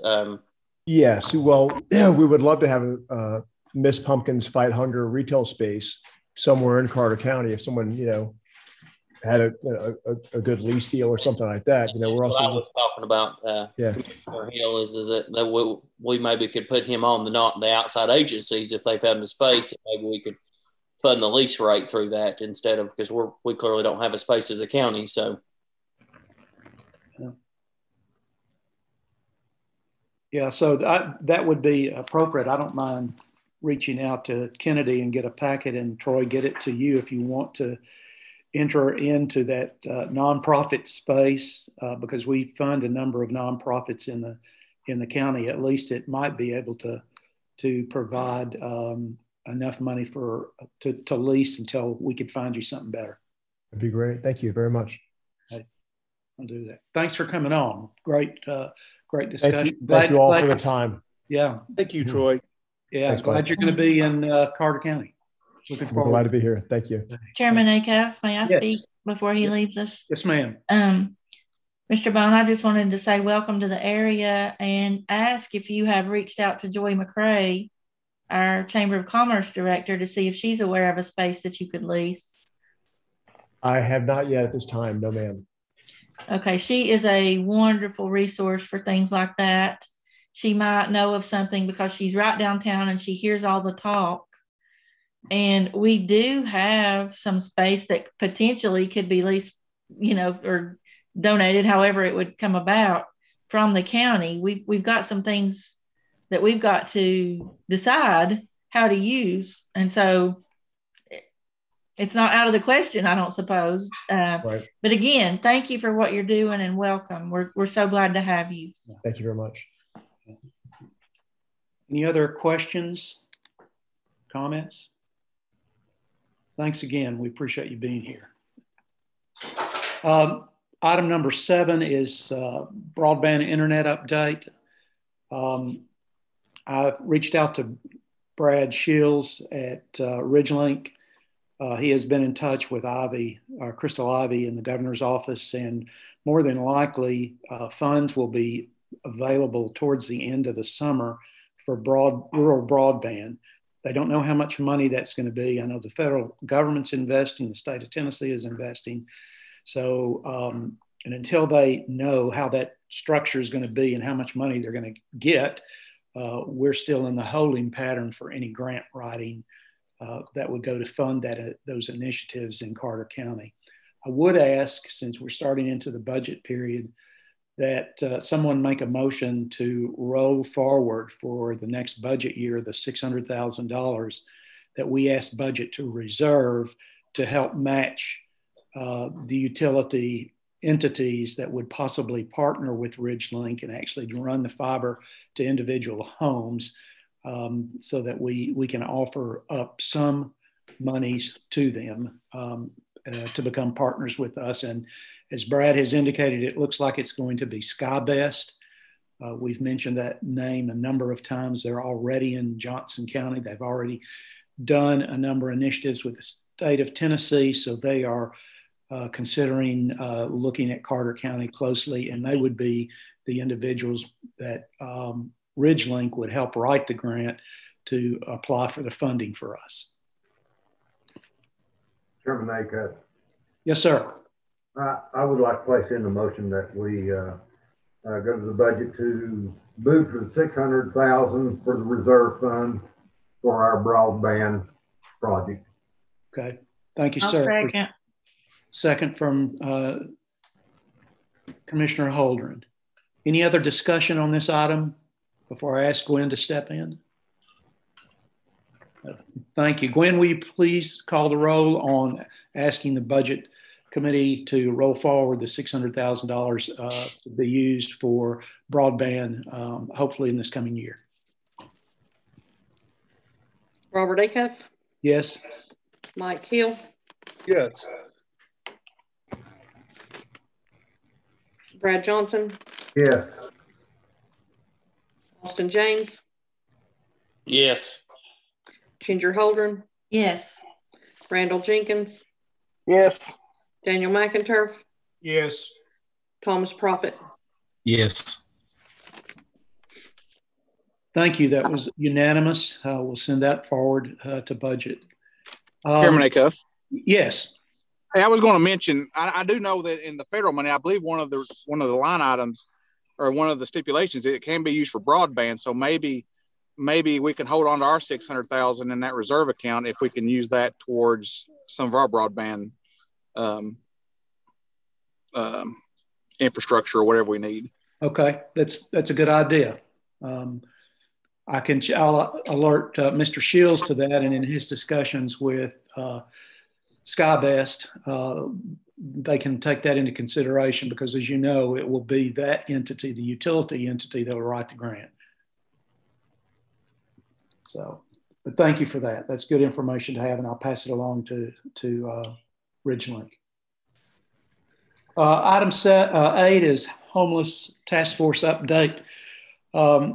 I did send out to each of you, along with the minutes, our Carter Compassion Center bylaws. I don't know if Attorney Harden is still on the line, but I want to thank him for sitting down with Brandon Young, myself, and Mike Simmerly to draw those up so that we can have a entity that would actually bring together, as I was describing to Troy, underneath one roof, a number of nonprofits to help our folks in need.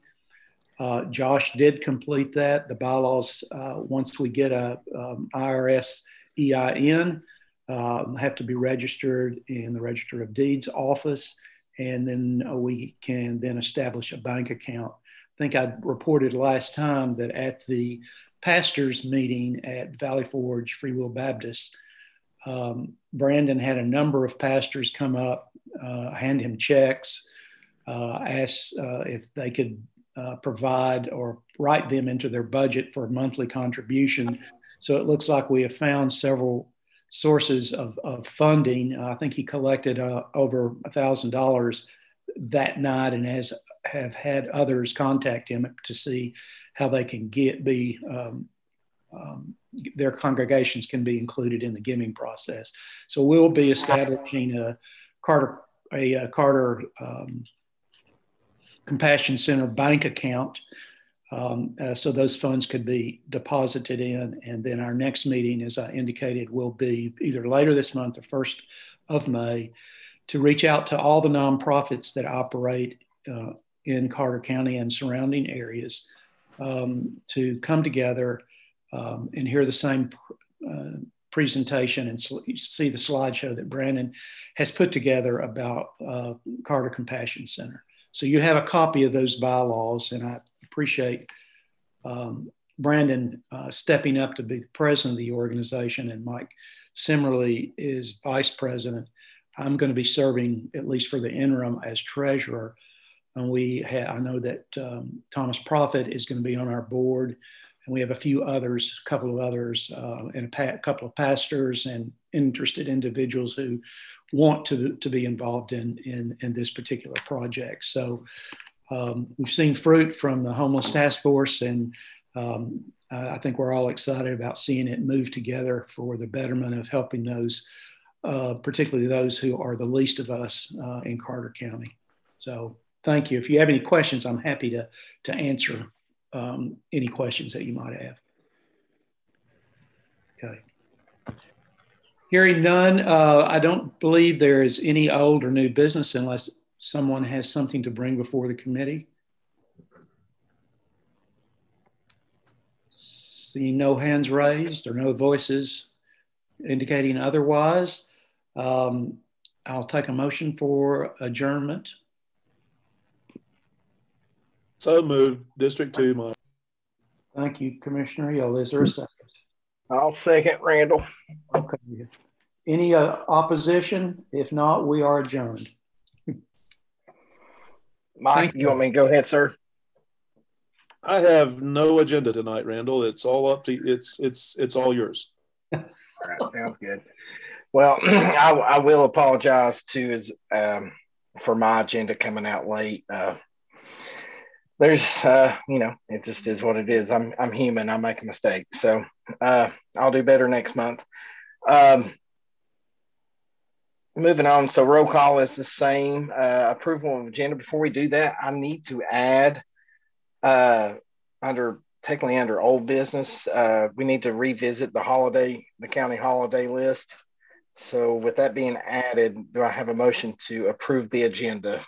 Motion to approve as amended. Got it. In a second. Second, Acuff. Any discussion? Gwen, do you mind calling the roll, please?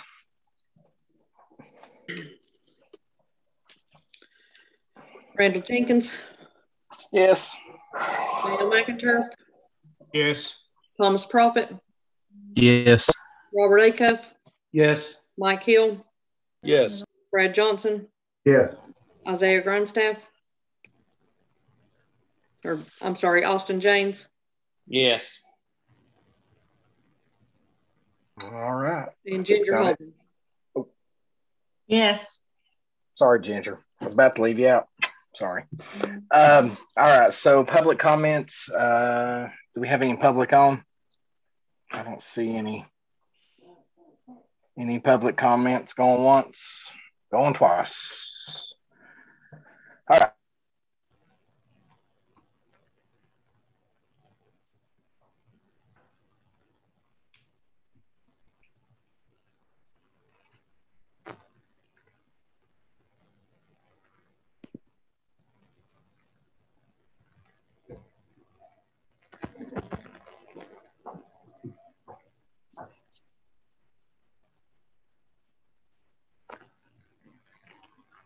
Was I muted? Yes. Oh. All right. So moving on, the new policy for county employees, the social media policy. We've had a month to chew it over. What do you guys think? And we want to proceed with it, move forward, throw it away. What's up? Any thoughts? Well, I did some checking with other municipalities and throughout the region. And I do know that Elizabethton has one. I haven't received a copy yet, but Bristol, Tennessee also has a policy, but it's only a page in length. Ours is 4 pages, which I think is quite cumbersome. I would also like to remind folks that First Amendment rights does apply to government and employers. It does not apply to private sector employers. Private sector employers can dictate what their employees will do. That's why at the federal level, there's a whistleblower law, and a number of legal protections also exist under civil service rules. So I think we need to think long and hard before we go down this path.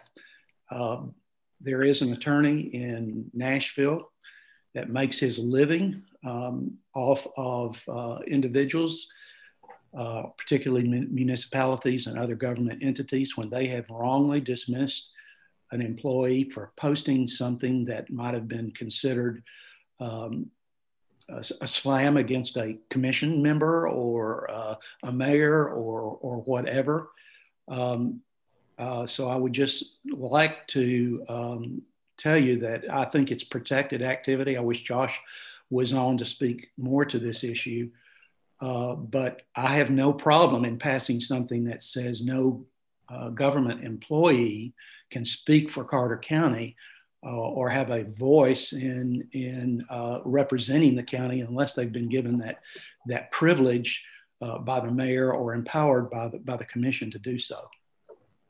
So, Commissioner Jenkins. Yes, sir. Commissioner Acuff had said something about Attorney Harden. I seen he's on, so if he'd like to ask him a question about that. Josh, you have any comment on how First Amendment issues relate to governments versus private sector employees or employers? Sure. I think I talked about this some last month, and I've talked about it again in the context of drug testing, drug-free workplace that came up once before. It may have been before this commission's time. Some of you were certainly privy to that. But the county government in itself is a branch of the government. And so rules that don't apply to private businesses will apply to the government. So the government restricting free speech is a problem. Just as in the example I think I used before, if I didn't, I'll use it again, was the drug-free workplace issue that came up with requiring random drug testing. I advised against doing that because a forced procurement of bodily fluids from someone is a search, and the government can't search without a warrant. So rules that Walmart or Burger King or whoever can subject their employees to random drug testing all day long, every day, if that's what they feel like they want to do. We cannot. This is another area where our restricting speech would be viewed differently than a private company restricting speech. And I did, when I put this together last month, I looked at lots of other policies, cities and counties across the state, the actual state of Tennessee, the city of Bristol, Carter County Board of Education policy, lots of different, Knox County, I think I looked at. So, I mean, this is a kind of a borrowing from all of those. I didn't, a lot of this isn't just something I came up with. These are, policies that exist other places. Well, obviously the most concerning part of it to me, or the most questionable, shaky part of it to me, would be restricting off-duty speech, by someone who happens to be employed by Carter County that makes some sort of statement on social media, criticizing, a commissioner or their boss who happens to be an elected official. Those would be the shakiest parts of it. Certainly, I think we can restrict speech during working hours when we're paying someone. We can restrict speech on government sites and pages. But when you get into trying to control or limit speech of someone's non-working hours who are expressing an opinion about a public figure, such as an elected official, such as all of you all, or an office holder. Those would be the troublesome areas.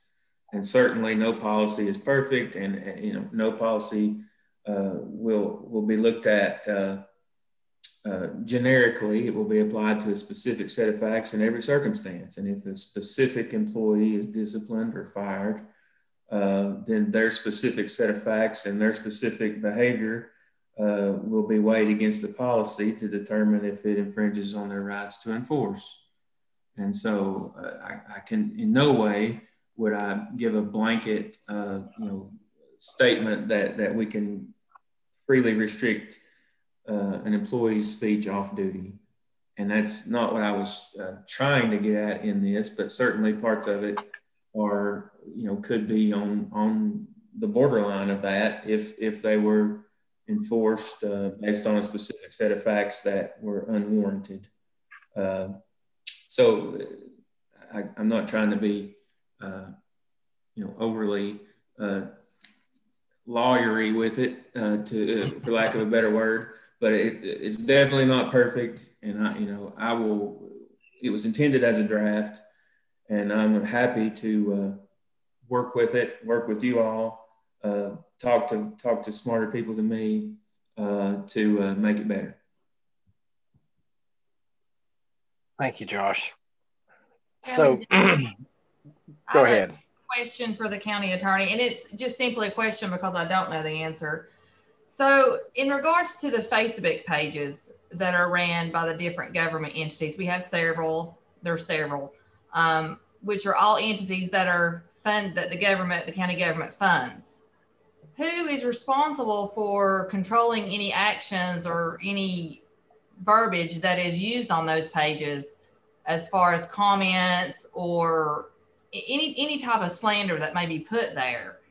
If Carter County is the funding entity of that government body, who is responsible for controlling representation of those pages? And I don't know the answer. I'm just curious. I know we have ours for Carter County, and I control it and I oversight it, and we make sure that no comments are allowed on that page. It's just for informational purposes only. And so I'm just curious as to how that oversight works as far as the social media pages. Well, as usual, it's a little bit different with the county because we have different elected office holders who certainly have the right to establish a website or a Facebook page for their office, even though there are division of the government. And I don't think, for instance, the mayor can control what the Register of Deeds puts on a website or the sheriff puts on a website. I think each of those office holders are elected and they are autonomous in their office, and they are the gatekeepers of the information from their office. And the department head or the elected official should be controlling what information is put on the website, what comments are allowed on the website. But let's just be honest that this whole issue stems from one thing, and the issue is, can you control what a county employee posts or makes a comment on a website or a Facebook page associated with the county if they're not working or if they're at home on their own time? Are they allowed to make a comment, a critical comment of a commissioner or their boss as the elected office holder or not? And that's where the trouble could come in, and that's where folks like Dr. Acuff were referencing make their living. We can't, especially folks in the public sphere, public figures who are subject to a public scrutiny, and just because they may criticize something that was done or some vote that was taken, that's not slander. It's not actionable as slander, but that any individual commissioner could take action against that if they felt like it was warranted. But the trouble is going to come in if we restrict free speech of employees during non-employee working hours. Private companies can do that. I think we're on much shakier ground to do that. And that's just my opinion. As you all know, I try to be conservative in my opinion, and I don't want to overreach. And I'm the last person who would want, over intrusive government regulation of anything, because that kind of goes against everything I'm for. But my personal opinion doesn't matter. Whatever you all decide is what I will do, and I will try to give you the best advice I can. But I do agree that we need to have a policy, at least for the county, as far as control of the pages and what's done on working time and what information is allowed on government sanctioned sites. And to the extent that we can control individual office holder sites, I would hope that they would adhere to that as well. We don't need a back and forth soapbox for negative comments on government sites. It's to relay information. That's what they're for. With the animal shelter in particular, I mean, that is a useful tool to, advertise about pets for adoption or lost pets or pets that have been turned in. And that's what it's for. But I don't, the comments and the dialogue about different things should be irrelevant and not part of that, frankly. It should be restricted to the purpose of helping the animals and animals that are up for adoption, animals that have been found and in a way that people actually look at, because nobody, looks at the newspaper or watches the news anymore. Hardly that everybody looks at Facebook. So it's a very useful tool, but it needs to be a tool for that, to get out information, not to provide a platform for every crazy person who feels like they've got an axe to grind to get out and say something. I agree with you, Josh. And I just also wanted to say, I mean, and I know some of our Facebook page or social media sites are ran by directors who have a committee that oversights them. Would it be the committee's responsibility to make sure that the page is being ran correctly and it's being used for informational purposes only, or the director, of the office? Yeah, in my opinion, it would be the committee. It would be the ultimate authority over that office, which in most cases is an elected official, but in some cases it's a committee, and they control the operation and supervise the director. So yes, I think those committees should be in charge of policing the website or social media page for that department. Thank you. I just wanted to get clarification on a lot of that. That was just insight for myself. And also, I just wanted to say that people need to remember that when people are looking for Carter County, they are looking at some of these pages to get insight on our county, and going on some of these pages and seeing some of this negativity about our elected officials or whatever it may be at the time or whatever the topic is, it's just in a bad light on Carter County as a whole. And I just really would think there needs to be a little bit more oversight on that. And I think the animal shelter page is used for great things. I look on there all the time for adoptions and lost pets, and it's been successful in locating a lot of pets. And I think that's a great tool for that. I don't think it's a great tool for using as a platform to for a topic just to be hurtful or disrespect anybody. I know we all can't get along in the grand scheme of things, but I would like to see Carter County thrive in a better light as far as social media. And that's all I had to say. And thank you. Chairman Jenkins. Sir, got the floor. I got a couple of points. Number one, who controls what is appropriate and not appropriate for Facebook? And that answer is Mark Zuckerberg. That's the beginning and end of it. He's one of the few tech giants who's still in control of his own company. And as we all know, many things do not violate their alleged company standards or community standards that probably are not palatable for most of us. The second point I would make is that this commission voted unanimously to adopt the resolution naming Carter County as a sanctuary for the American Constitution. Something's cutting in. I'm sorry. I don't think that's me. We voted unanimously as commissioners to adopt the the constitutional sanctuary resolution. To do anything that would restrict free speech would make any one of us who voted in the affirmative on that matter a hypocrite. I will not enjoy many things that you guys have to say about me personally. I will fight to my last breath for you guys to have the right to say those things. I expect the same, courtesy in return. That is the nature of American freedom. This is a garbage resolution. It should have been dead on arrival, and it should never have been presented back to this committee.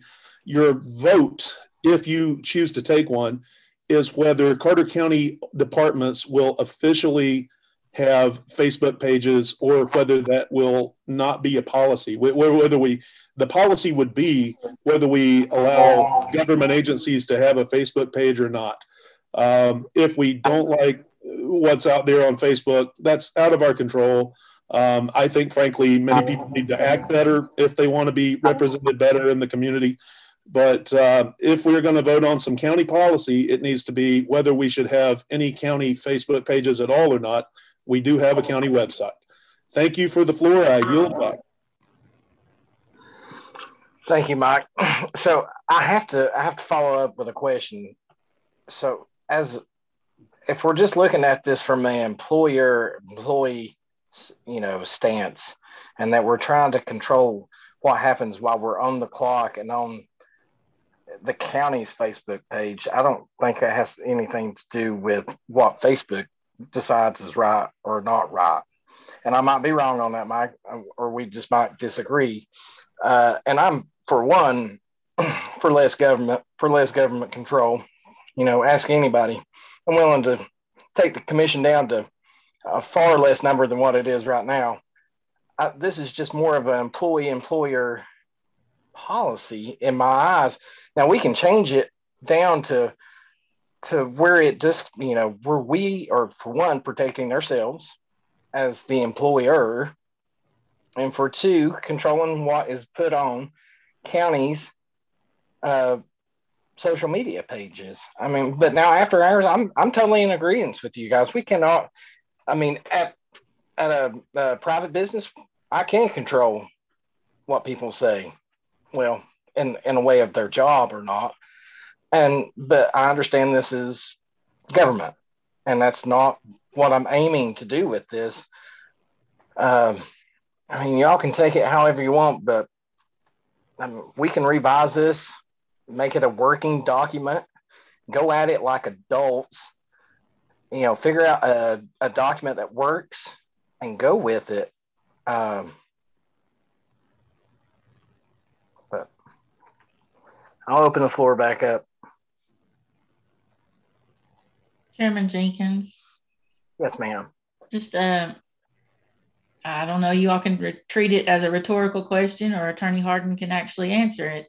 But when would you define a commissioner as being off duty?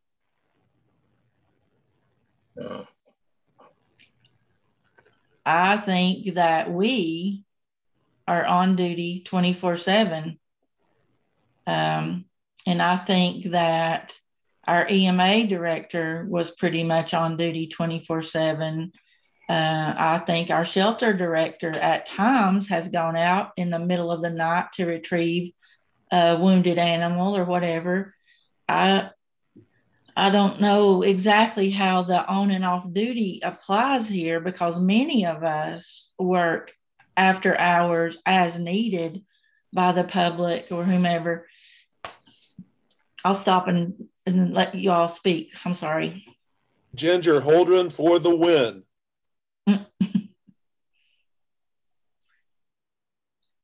If you were directing some of that me, I would just clarify, certainly this doesn't apply to you all as county commissioners. This is a policy that you all would adopt as an employment policy for the employees of the county.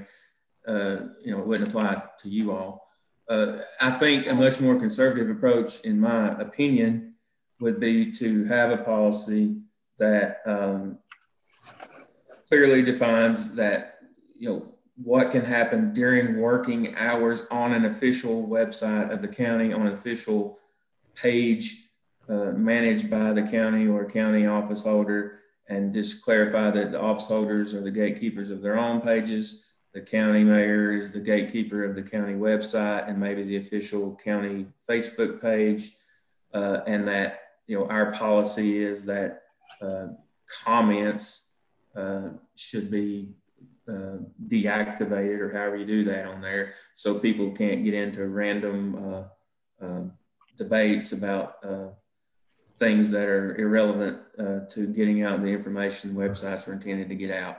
Something simple as that, rather than getting into potential discipline or termination for off-duty work from whatever employee it is, whether it's an hourly employee or a salaried employee. And yes, there may be situations where it's hard to define when they're working and when they're not working. But I think a more straightforward approach would just be no comments on official county pages other than, here's Rover. We found him out by the school. If he's yours, come and get him. Other than that, we shouldn't be getting into diatribes about policy or anything like that on the official county pages. They should be for just getting out information. Josh, I couldn't agree with you more. I mean, so on that, if we went that way, committee, what would be wrong with that? What's your thoughts on going in that direction?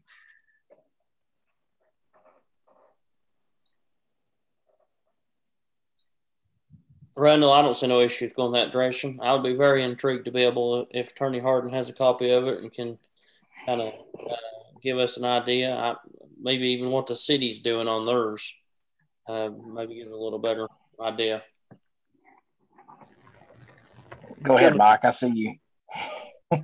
So in all this county jobs that we've been creating, then are we going to create the Carter County Pollit Bureau to monitor the various county departmental Facebook pages? Then who enforces this? It would just be the department heads, from what I understand. Good. Sounds like nothing would change much to me. Or we could just do away with all the county social media sites. I mean, either way, I don't, whatever. Zero tolerance would be no county web pages or no county Facebook pages, and all information being disseminated by the one portal, which would be cartercountytennessee.gov. If you want to instate a policy, otherwise you're going to be like, we're going to be coming back month after month. Who's going to enforce it? And are we going to have arbitrage? Who's going to be the panel that arbitrates the Facebook violations? I mean, it'll go on forever. I love Facebook, and I do think that it's a great way to get information out there. I probably see lost animals on Facebook more often than I would on a website. But with all that being said, I have been searching for a dog for my daughter for at least 3 weeks now. And when you're desperate for something, you will go wherever you need to go. So I have been utilizing websites as often as Facebook these last 3 weeks for that purpose. I would be a proponent of us doing away with all government Facebook and other social media pages and just utilizing websites, the county website, an official page instead, because it is for the purpose of information dissemination, and that would accomplish that goal. If people are really concerned about when a meeting is, when an event is, what animals have been found, they'll go there because they want that information. I couldn't agree with Commissioner Holden's statement even more. I agree with that wholeheartedly. So on that note, the next line on my agenda would be live streaming our meetings. So that might hamper that in a way. I don't know. Somebody with more knowledge in that field could let me know. Not getting too far down the agenda, staying on current subject if we decide to go that route. But I'm opening the floor for options because we're beating it to death. It's getting late and I'm getting impatient with it. So let's make a decision and move on. If we're going to squash it, squash it. If not, we're going to need to make a motion from the floor to move on with a different direction. As Josh spoke earlier, I mean, it's your all's will. We can kick the can around all night long. Let's take some action. Chairman. Sir. It is a double-edged sword from the word go. And yeah, you know, the question becomes a philosophical one. Is it more of a useful tool, or is it something that, you know, is going to blow up in our faces? I think that the question is whether you allow them to exist or not. I think the genie's already out of the bottle. I don't think you can enforce anything that you would pass tonight. And anyway, I'll shut up now, but there's not much, I don't think, that we can do that would make a dent. Well, coming from Josh, we still need to put a policy in place, no matter if it's watered down or whatever. I don't care. I'd like to do what he says. So somebody with a motion, please hit the floor, or I will step down, whoever my vice chair is. But what would that solve? He can make a motion. Let Are me you say, the vice chair, Johnson? I have no idea. I'm on law enforcement. I'm vice chair there. Oh. It's fine. What was you going to say, Josh? Yeah, let me say, I don't want to come off as saying that we need to do the policy, or I'm trying to encourage y'all to pass a policy. I was just saying, if you are going to pass one, I would make it a little more conservative to restricting employee activity while they are at work, and what can be disseminated on an official county sanctioned page / website. That's all I'm saying. Don't feel like I'm trying to force you all to say we need a policy or you should have a policy. Chairman, I move that we take no action on this and bury it. I have a motion on the floor. I have a second. I'll second it. ACUF, First District. Any discussion?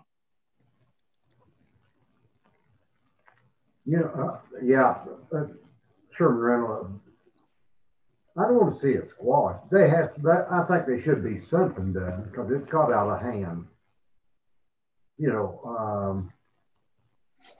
There's employees that have violated insubordination even to the face of this commission, and we've sat on our backside. And the biggest part of it comes through social media that is paid for by the government and by this county's taxpayers' dollars. Now, I mean, all it does is show the Larry Darrells and the Ernest T. Basses of our county, but they're using our funds to do it. No further, thank you.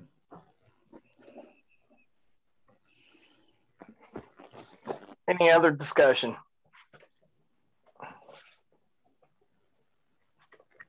Gwen, will you call the roll, please? Take the motion, yes or no, what it represents. Mike, repeat your motion. No action on this topic and bury it. Yes, a yes vote means a no.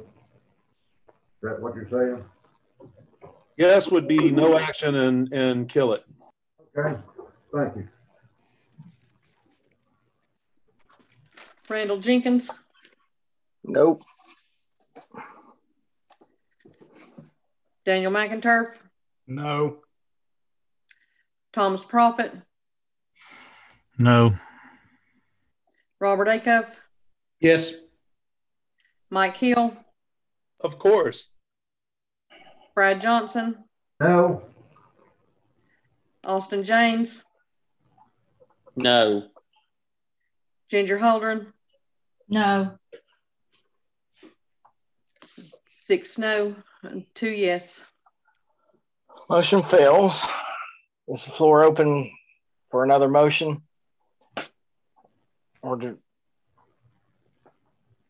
I can suggest that we send it back to the county attorney and get another revised copy and revisit it next month. Is that your all's will?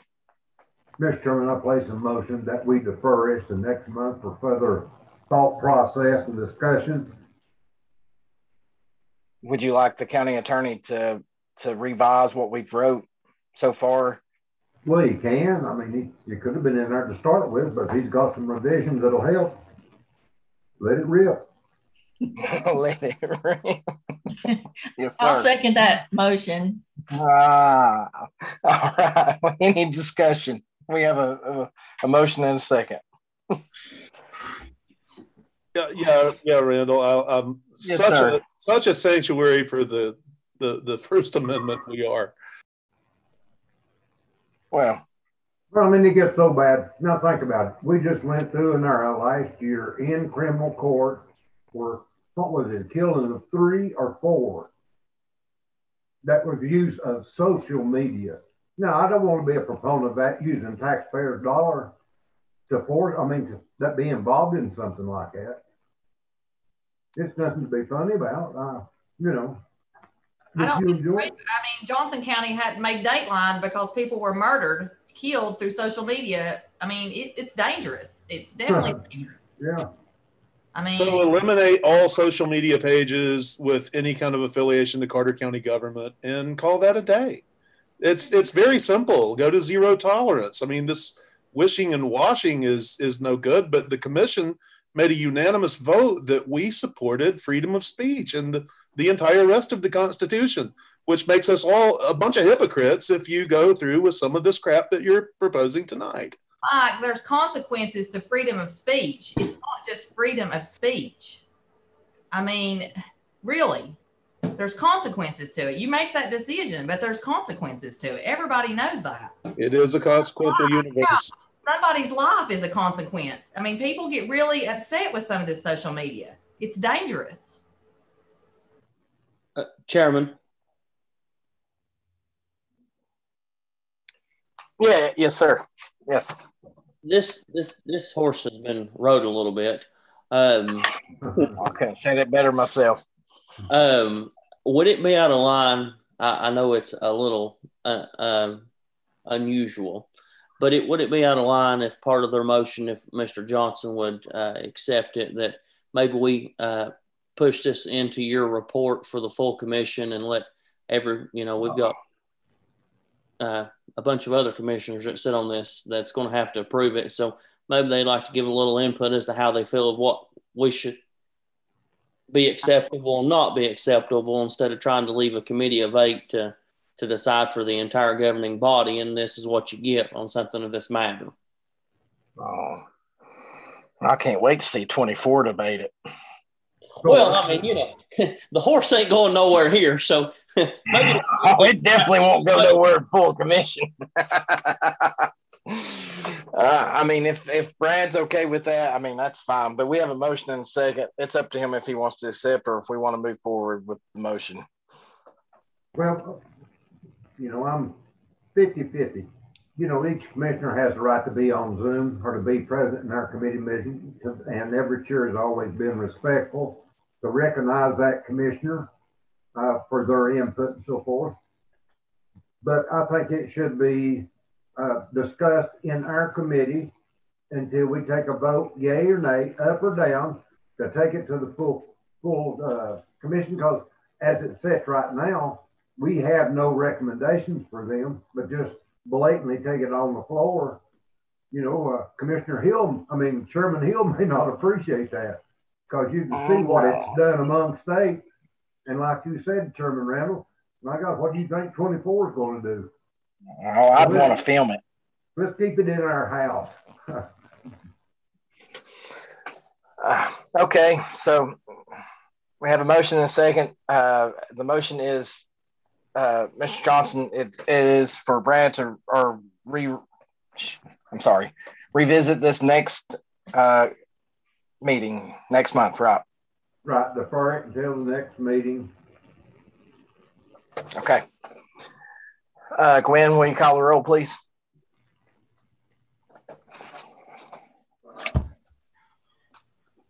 Did you add for the county attorney to revise? That's up to Brad. Oh yeah, yeah. That was in there. Yeah, let's don't leave him out for nothing. Randall, Brad, all right. Yes. Hang on. Yeah, I'd hate to be left out. I wouldn't want to be left out. But is there some direction you want to get? I mean, do you want me to add to this, or do you want me to come back with a something along the lines of what I talked about, only controlling official pages on duty kind of thing? Take away and add that. Because what I came to you with originally was, like Dr. Acuff alluded to, I mean, it's pretty comprehensive. I mean, it's like, I couldn't think of anything much to add. So the revisions would be paring it down. Pretty much. What you spoke of earlier twice now. Okay, I got you. Randall Jenkins? Yes. Daniel McInturf? Abstain. Thomas Prophet? Yes. Robert Acuff? No. Mike Hill? No. Brad Johnson? Yes. Austin James? Yes, as long as Isaiah's back in his seat. Ginger Holdren? Yes.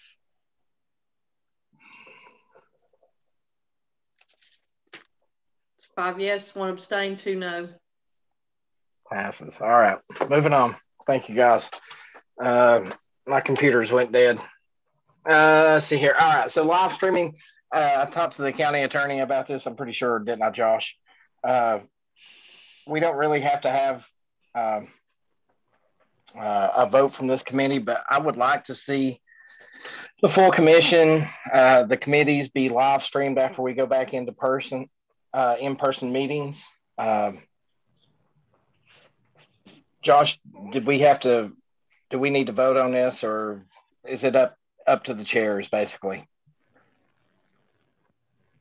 Yes, pretty much up to the chair of each committee and then the commission, as long as the abilities there technology wise and whoever would control it. But we can't have any votes, obviously, and we can't have any participation from commissioners other than those actually present in the room. It would just be a non-interactive broadcast on whatever, YouTube or something. No public comment, nothing like that. Yeah, it's not a Zoom. I'm not, and this is not referring to Zoom.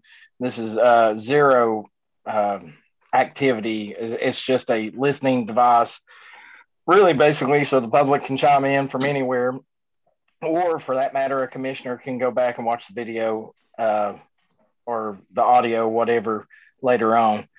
I see no problem in it. I will get in touch with Travis, Chairman Hill there, and we'll go from there. I just wanted to run it past you. You guys got any comments? Randall? On it? Yes, ma'am. Who would be responsible for streaming the meetings? Well, that would, if we could get something set up in, say, your meeting room right there. I mean, literally a chair could go in and hit a button or two and start streaming. So hopefully the chairs could be responsible for it. If we have the platform already set up, there might be some legwork from your office with, say Abby getting us set up on YouTube page or a Facebook page. Well, forget I said the FB word. We'll go back from the, whatever we decide. I mean, it would be the chairs. We used to do this years ago. Am I right, Dr. Acuff? Didn't we used to stream under? Yes. So I don't think we did the subcommittees, but the full commission for sure. Yes. I mean, and the budget is I mean, I cannot get to every budget meeting. I can't even get my agenda in on time, much less make it to 4 extra meetings a month. So, but I can watch a video at 2 p.m. in the morning if I need to. So, Mayor, I don't know. I don't know the right answer on that. It's something I can get together with you in your office and the chair and maybe come up with a solution. Well, just to kind of chime in, I know many of you received the email. Abby is no longer doing any of the commission work. That was moved back to Mary's office, part of the statute that evolves around that. Abby's had a lot on her plate, and so that's why I'm trying to take some of that off of her, especially attending any commission meetings or any extra committee meetings. Okay. That's become, I'm trying to be helpful to her right now. Absolutely. So we have taken a lot of those responsibilities out of the mayor's office. And I think with talking with Josh, he has instructed me that the commission and the mayor's office should be 2 separate entities. Just to clarify before we try to start assigning new job duties back into the office. We're trying to clean up some of the job duties that she currently has, and trying to get her a little bit better line so it can take some of the relief. I'm trying to take some of the relief off of her. That sounds like a plan. Well, I guess it would be something I need to do a little bit more research into and maybe come back and talk to this committee and talk to the chair too. Yeah, I just don't want to obligate Abby to anything else because she has been a tremendous help in this transition from the mayors to different mayors. And I'm currently trying to help her. I feel a little overwhelmed. And so I don't want to say, yeah, we're going to do that because it ultimately would fall on her. And I don't want to do that. Absolutely. I understand completely. Okay. Chairman, I will move on. Yes, sir. I hate to speak with him not here, and I don't think Mr. Bailey's here, but obviously he's over tech with the schools, so and the schools have not had a problem streaming live, and that's one of the reasons why I abstained, because if we do away with Facebook, that is going to limit obviously what we're capable of streaming. I'm assuming, unless there's another way that I don't know of, which is very well possible. But my point is I feel like Mr. Bailey might be an asset. Obviously, he's on the commission and he can possibly help us with that situation. Absolutely. I will definitely reach out to him and see what we can get going with this. So I don't want to see it go to the wayside. I'm definitely in favor of it. Knowledge is key. And that's for all of us, if we want to go back and reference a budget committee or this committee or whatever. So I will definitely reach out to him. Yes, sir. If you recall, the Roll Call Pro update actually has the capacity to broadcast. If we ever get that thing up and going, there is the potential to allow the media to log in real time as well as the public with all of the bells and whistles of the new Roll Call Pro system. I forgot about our Cadillac in the garage. I forgot about that. We got something in the kitty right there. One of you guys will drive that car. We are one of these days. Thank you, Mike, for that. All right. So I've got my marching orders there. I'll start looking into some stuff. Next item on the agenda is revisiting the holiday list for the county. Our initial list has July. Us doing our Friday before the 4th, which is the 4th is on Sunday, and the actual federal holiday they've got it on Monday. So I would open up the floor for a motion to change that, dropping Friday and adding Monday as actually a county holiday. Like what Monday was that again? It would be the 5th.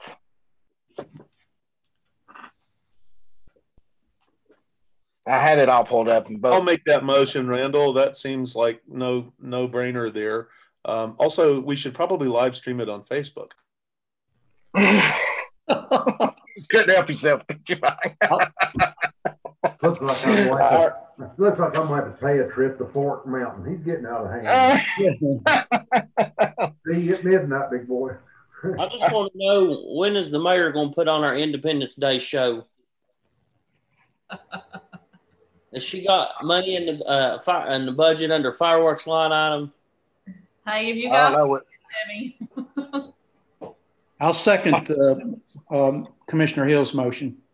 You got it. So we have a motion and a second to change the county holiday from the 3rd, which is a Friday. That's what it is currently, to the 5th. So county offices will be closed on that following Monday. So any discussion? Seeing none, Gwen, can you take the roll, please? Randall Jenkins? Yes. Daniel McIntyre?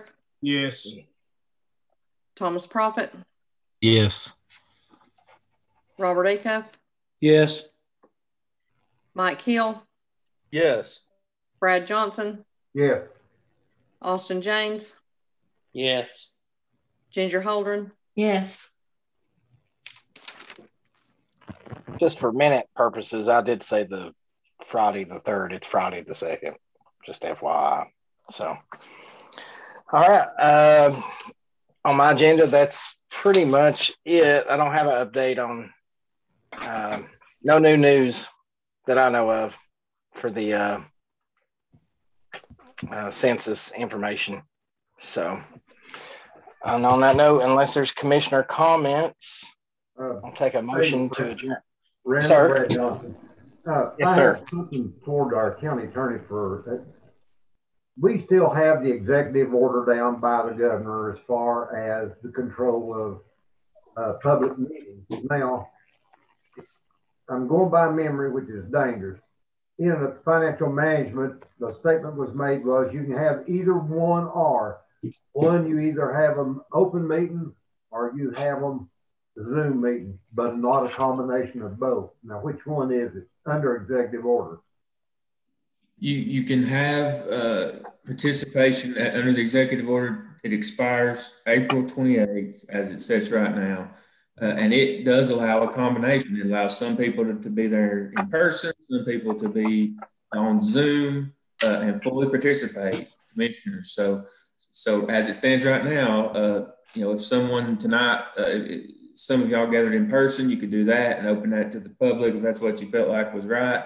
And other commissioners could participate on Zoom. My general advice was, if it's not safe to meet on Monday, how in the world is it safe to meet on Tuesday? And that all the committees should do the same thing, but that's kind of not happening.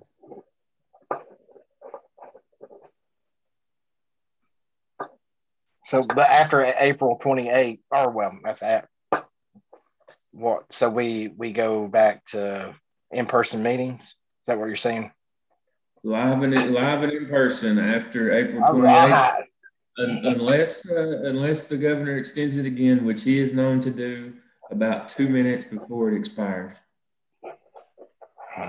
Political pressure, gotta love it.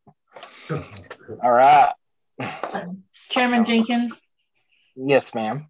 This is not specific to your committee, but if Isaiah does resign his position next month, I guess I'm going to call out Brad Johnson, Thomas Prophet, and Daniel McIntyre. One of you all is going to need to be building and grounds chair, because everybody else on this committee already chairs another committee.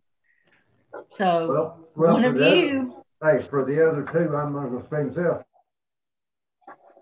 There's going to have to be some money brought in here, because that means you got three valuables here, and we're not free and we're not easy. And I'll let Prophet and him speak about themselves. I'll let Brad negotiate. Yeah. Shoot. No, you're going to be the main cheese, big boy. Yeah. I'm going to start calling the rules of bylaws a game show. I'm going to be the host. All right. So if there's nothing else, I will open the floor for a motion to adjourn. So moved. All right, we got a second. Second, Acuff. All right, we got a second. I guess we stand adjourned. Randall, I'd like to let you know, I just read here online there's a shortage in restaurant ketchup. So tell me about it. Pandemic, so you may want to get on to that. There's a shortage on mayo, ketchup, styrofoam, and anything else that I use in my life that makes me run around Johnson City trying to find product. So you still got Freddy's sauce, though, right? No, that's the problem, guys. So my distributor has run out of Freddy's sauce. That means I have to make it from scratch, which means I have to buy gallons of mayonnaise and ketchup a week. Gallons. I mean, we're talking about, I spent $200 in mayo last week in one restaurant. I can see Randall in there with his big wooden spoon in the pot of stirring now. That's right. So if you go to the store and you can't find any mayo, I've got it at Freddy's. All right, guys. Y'all have a good night. Night, everybody. Night. Hey, Cup, shalom.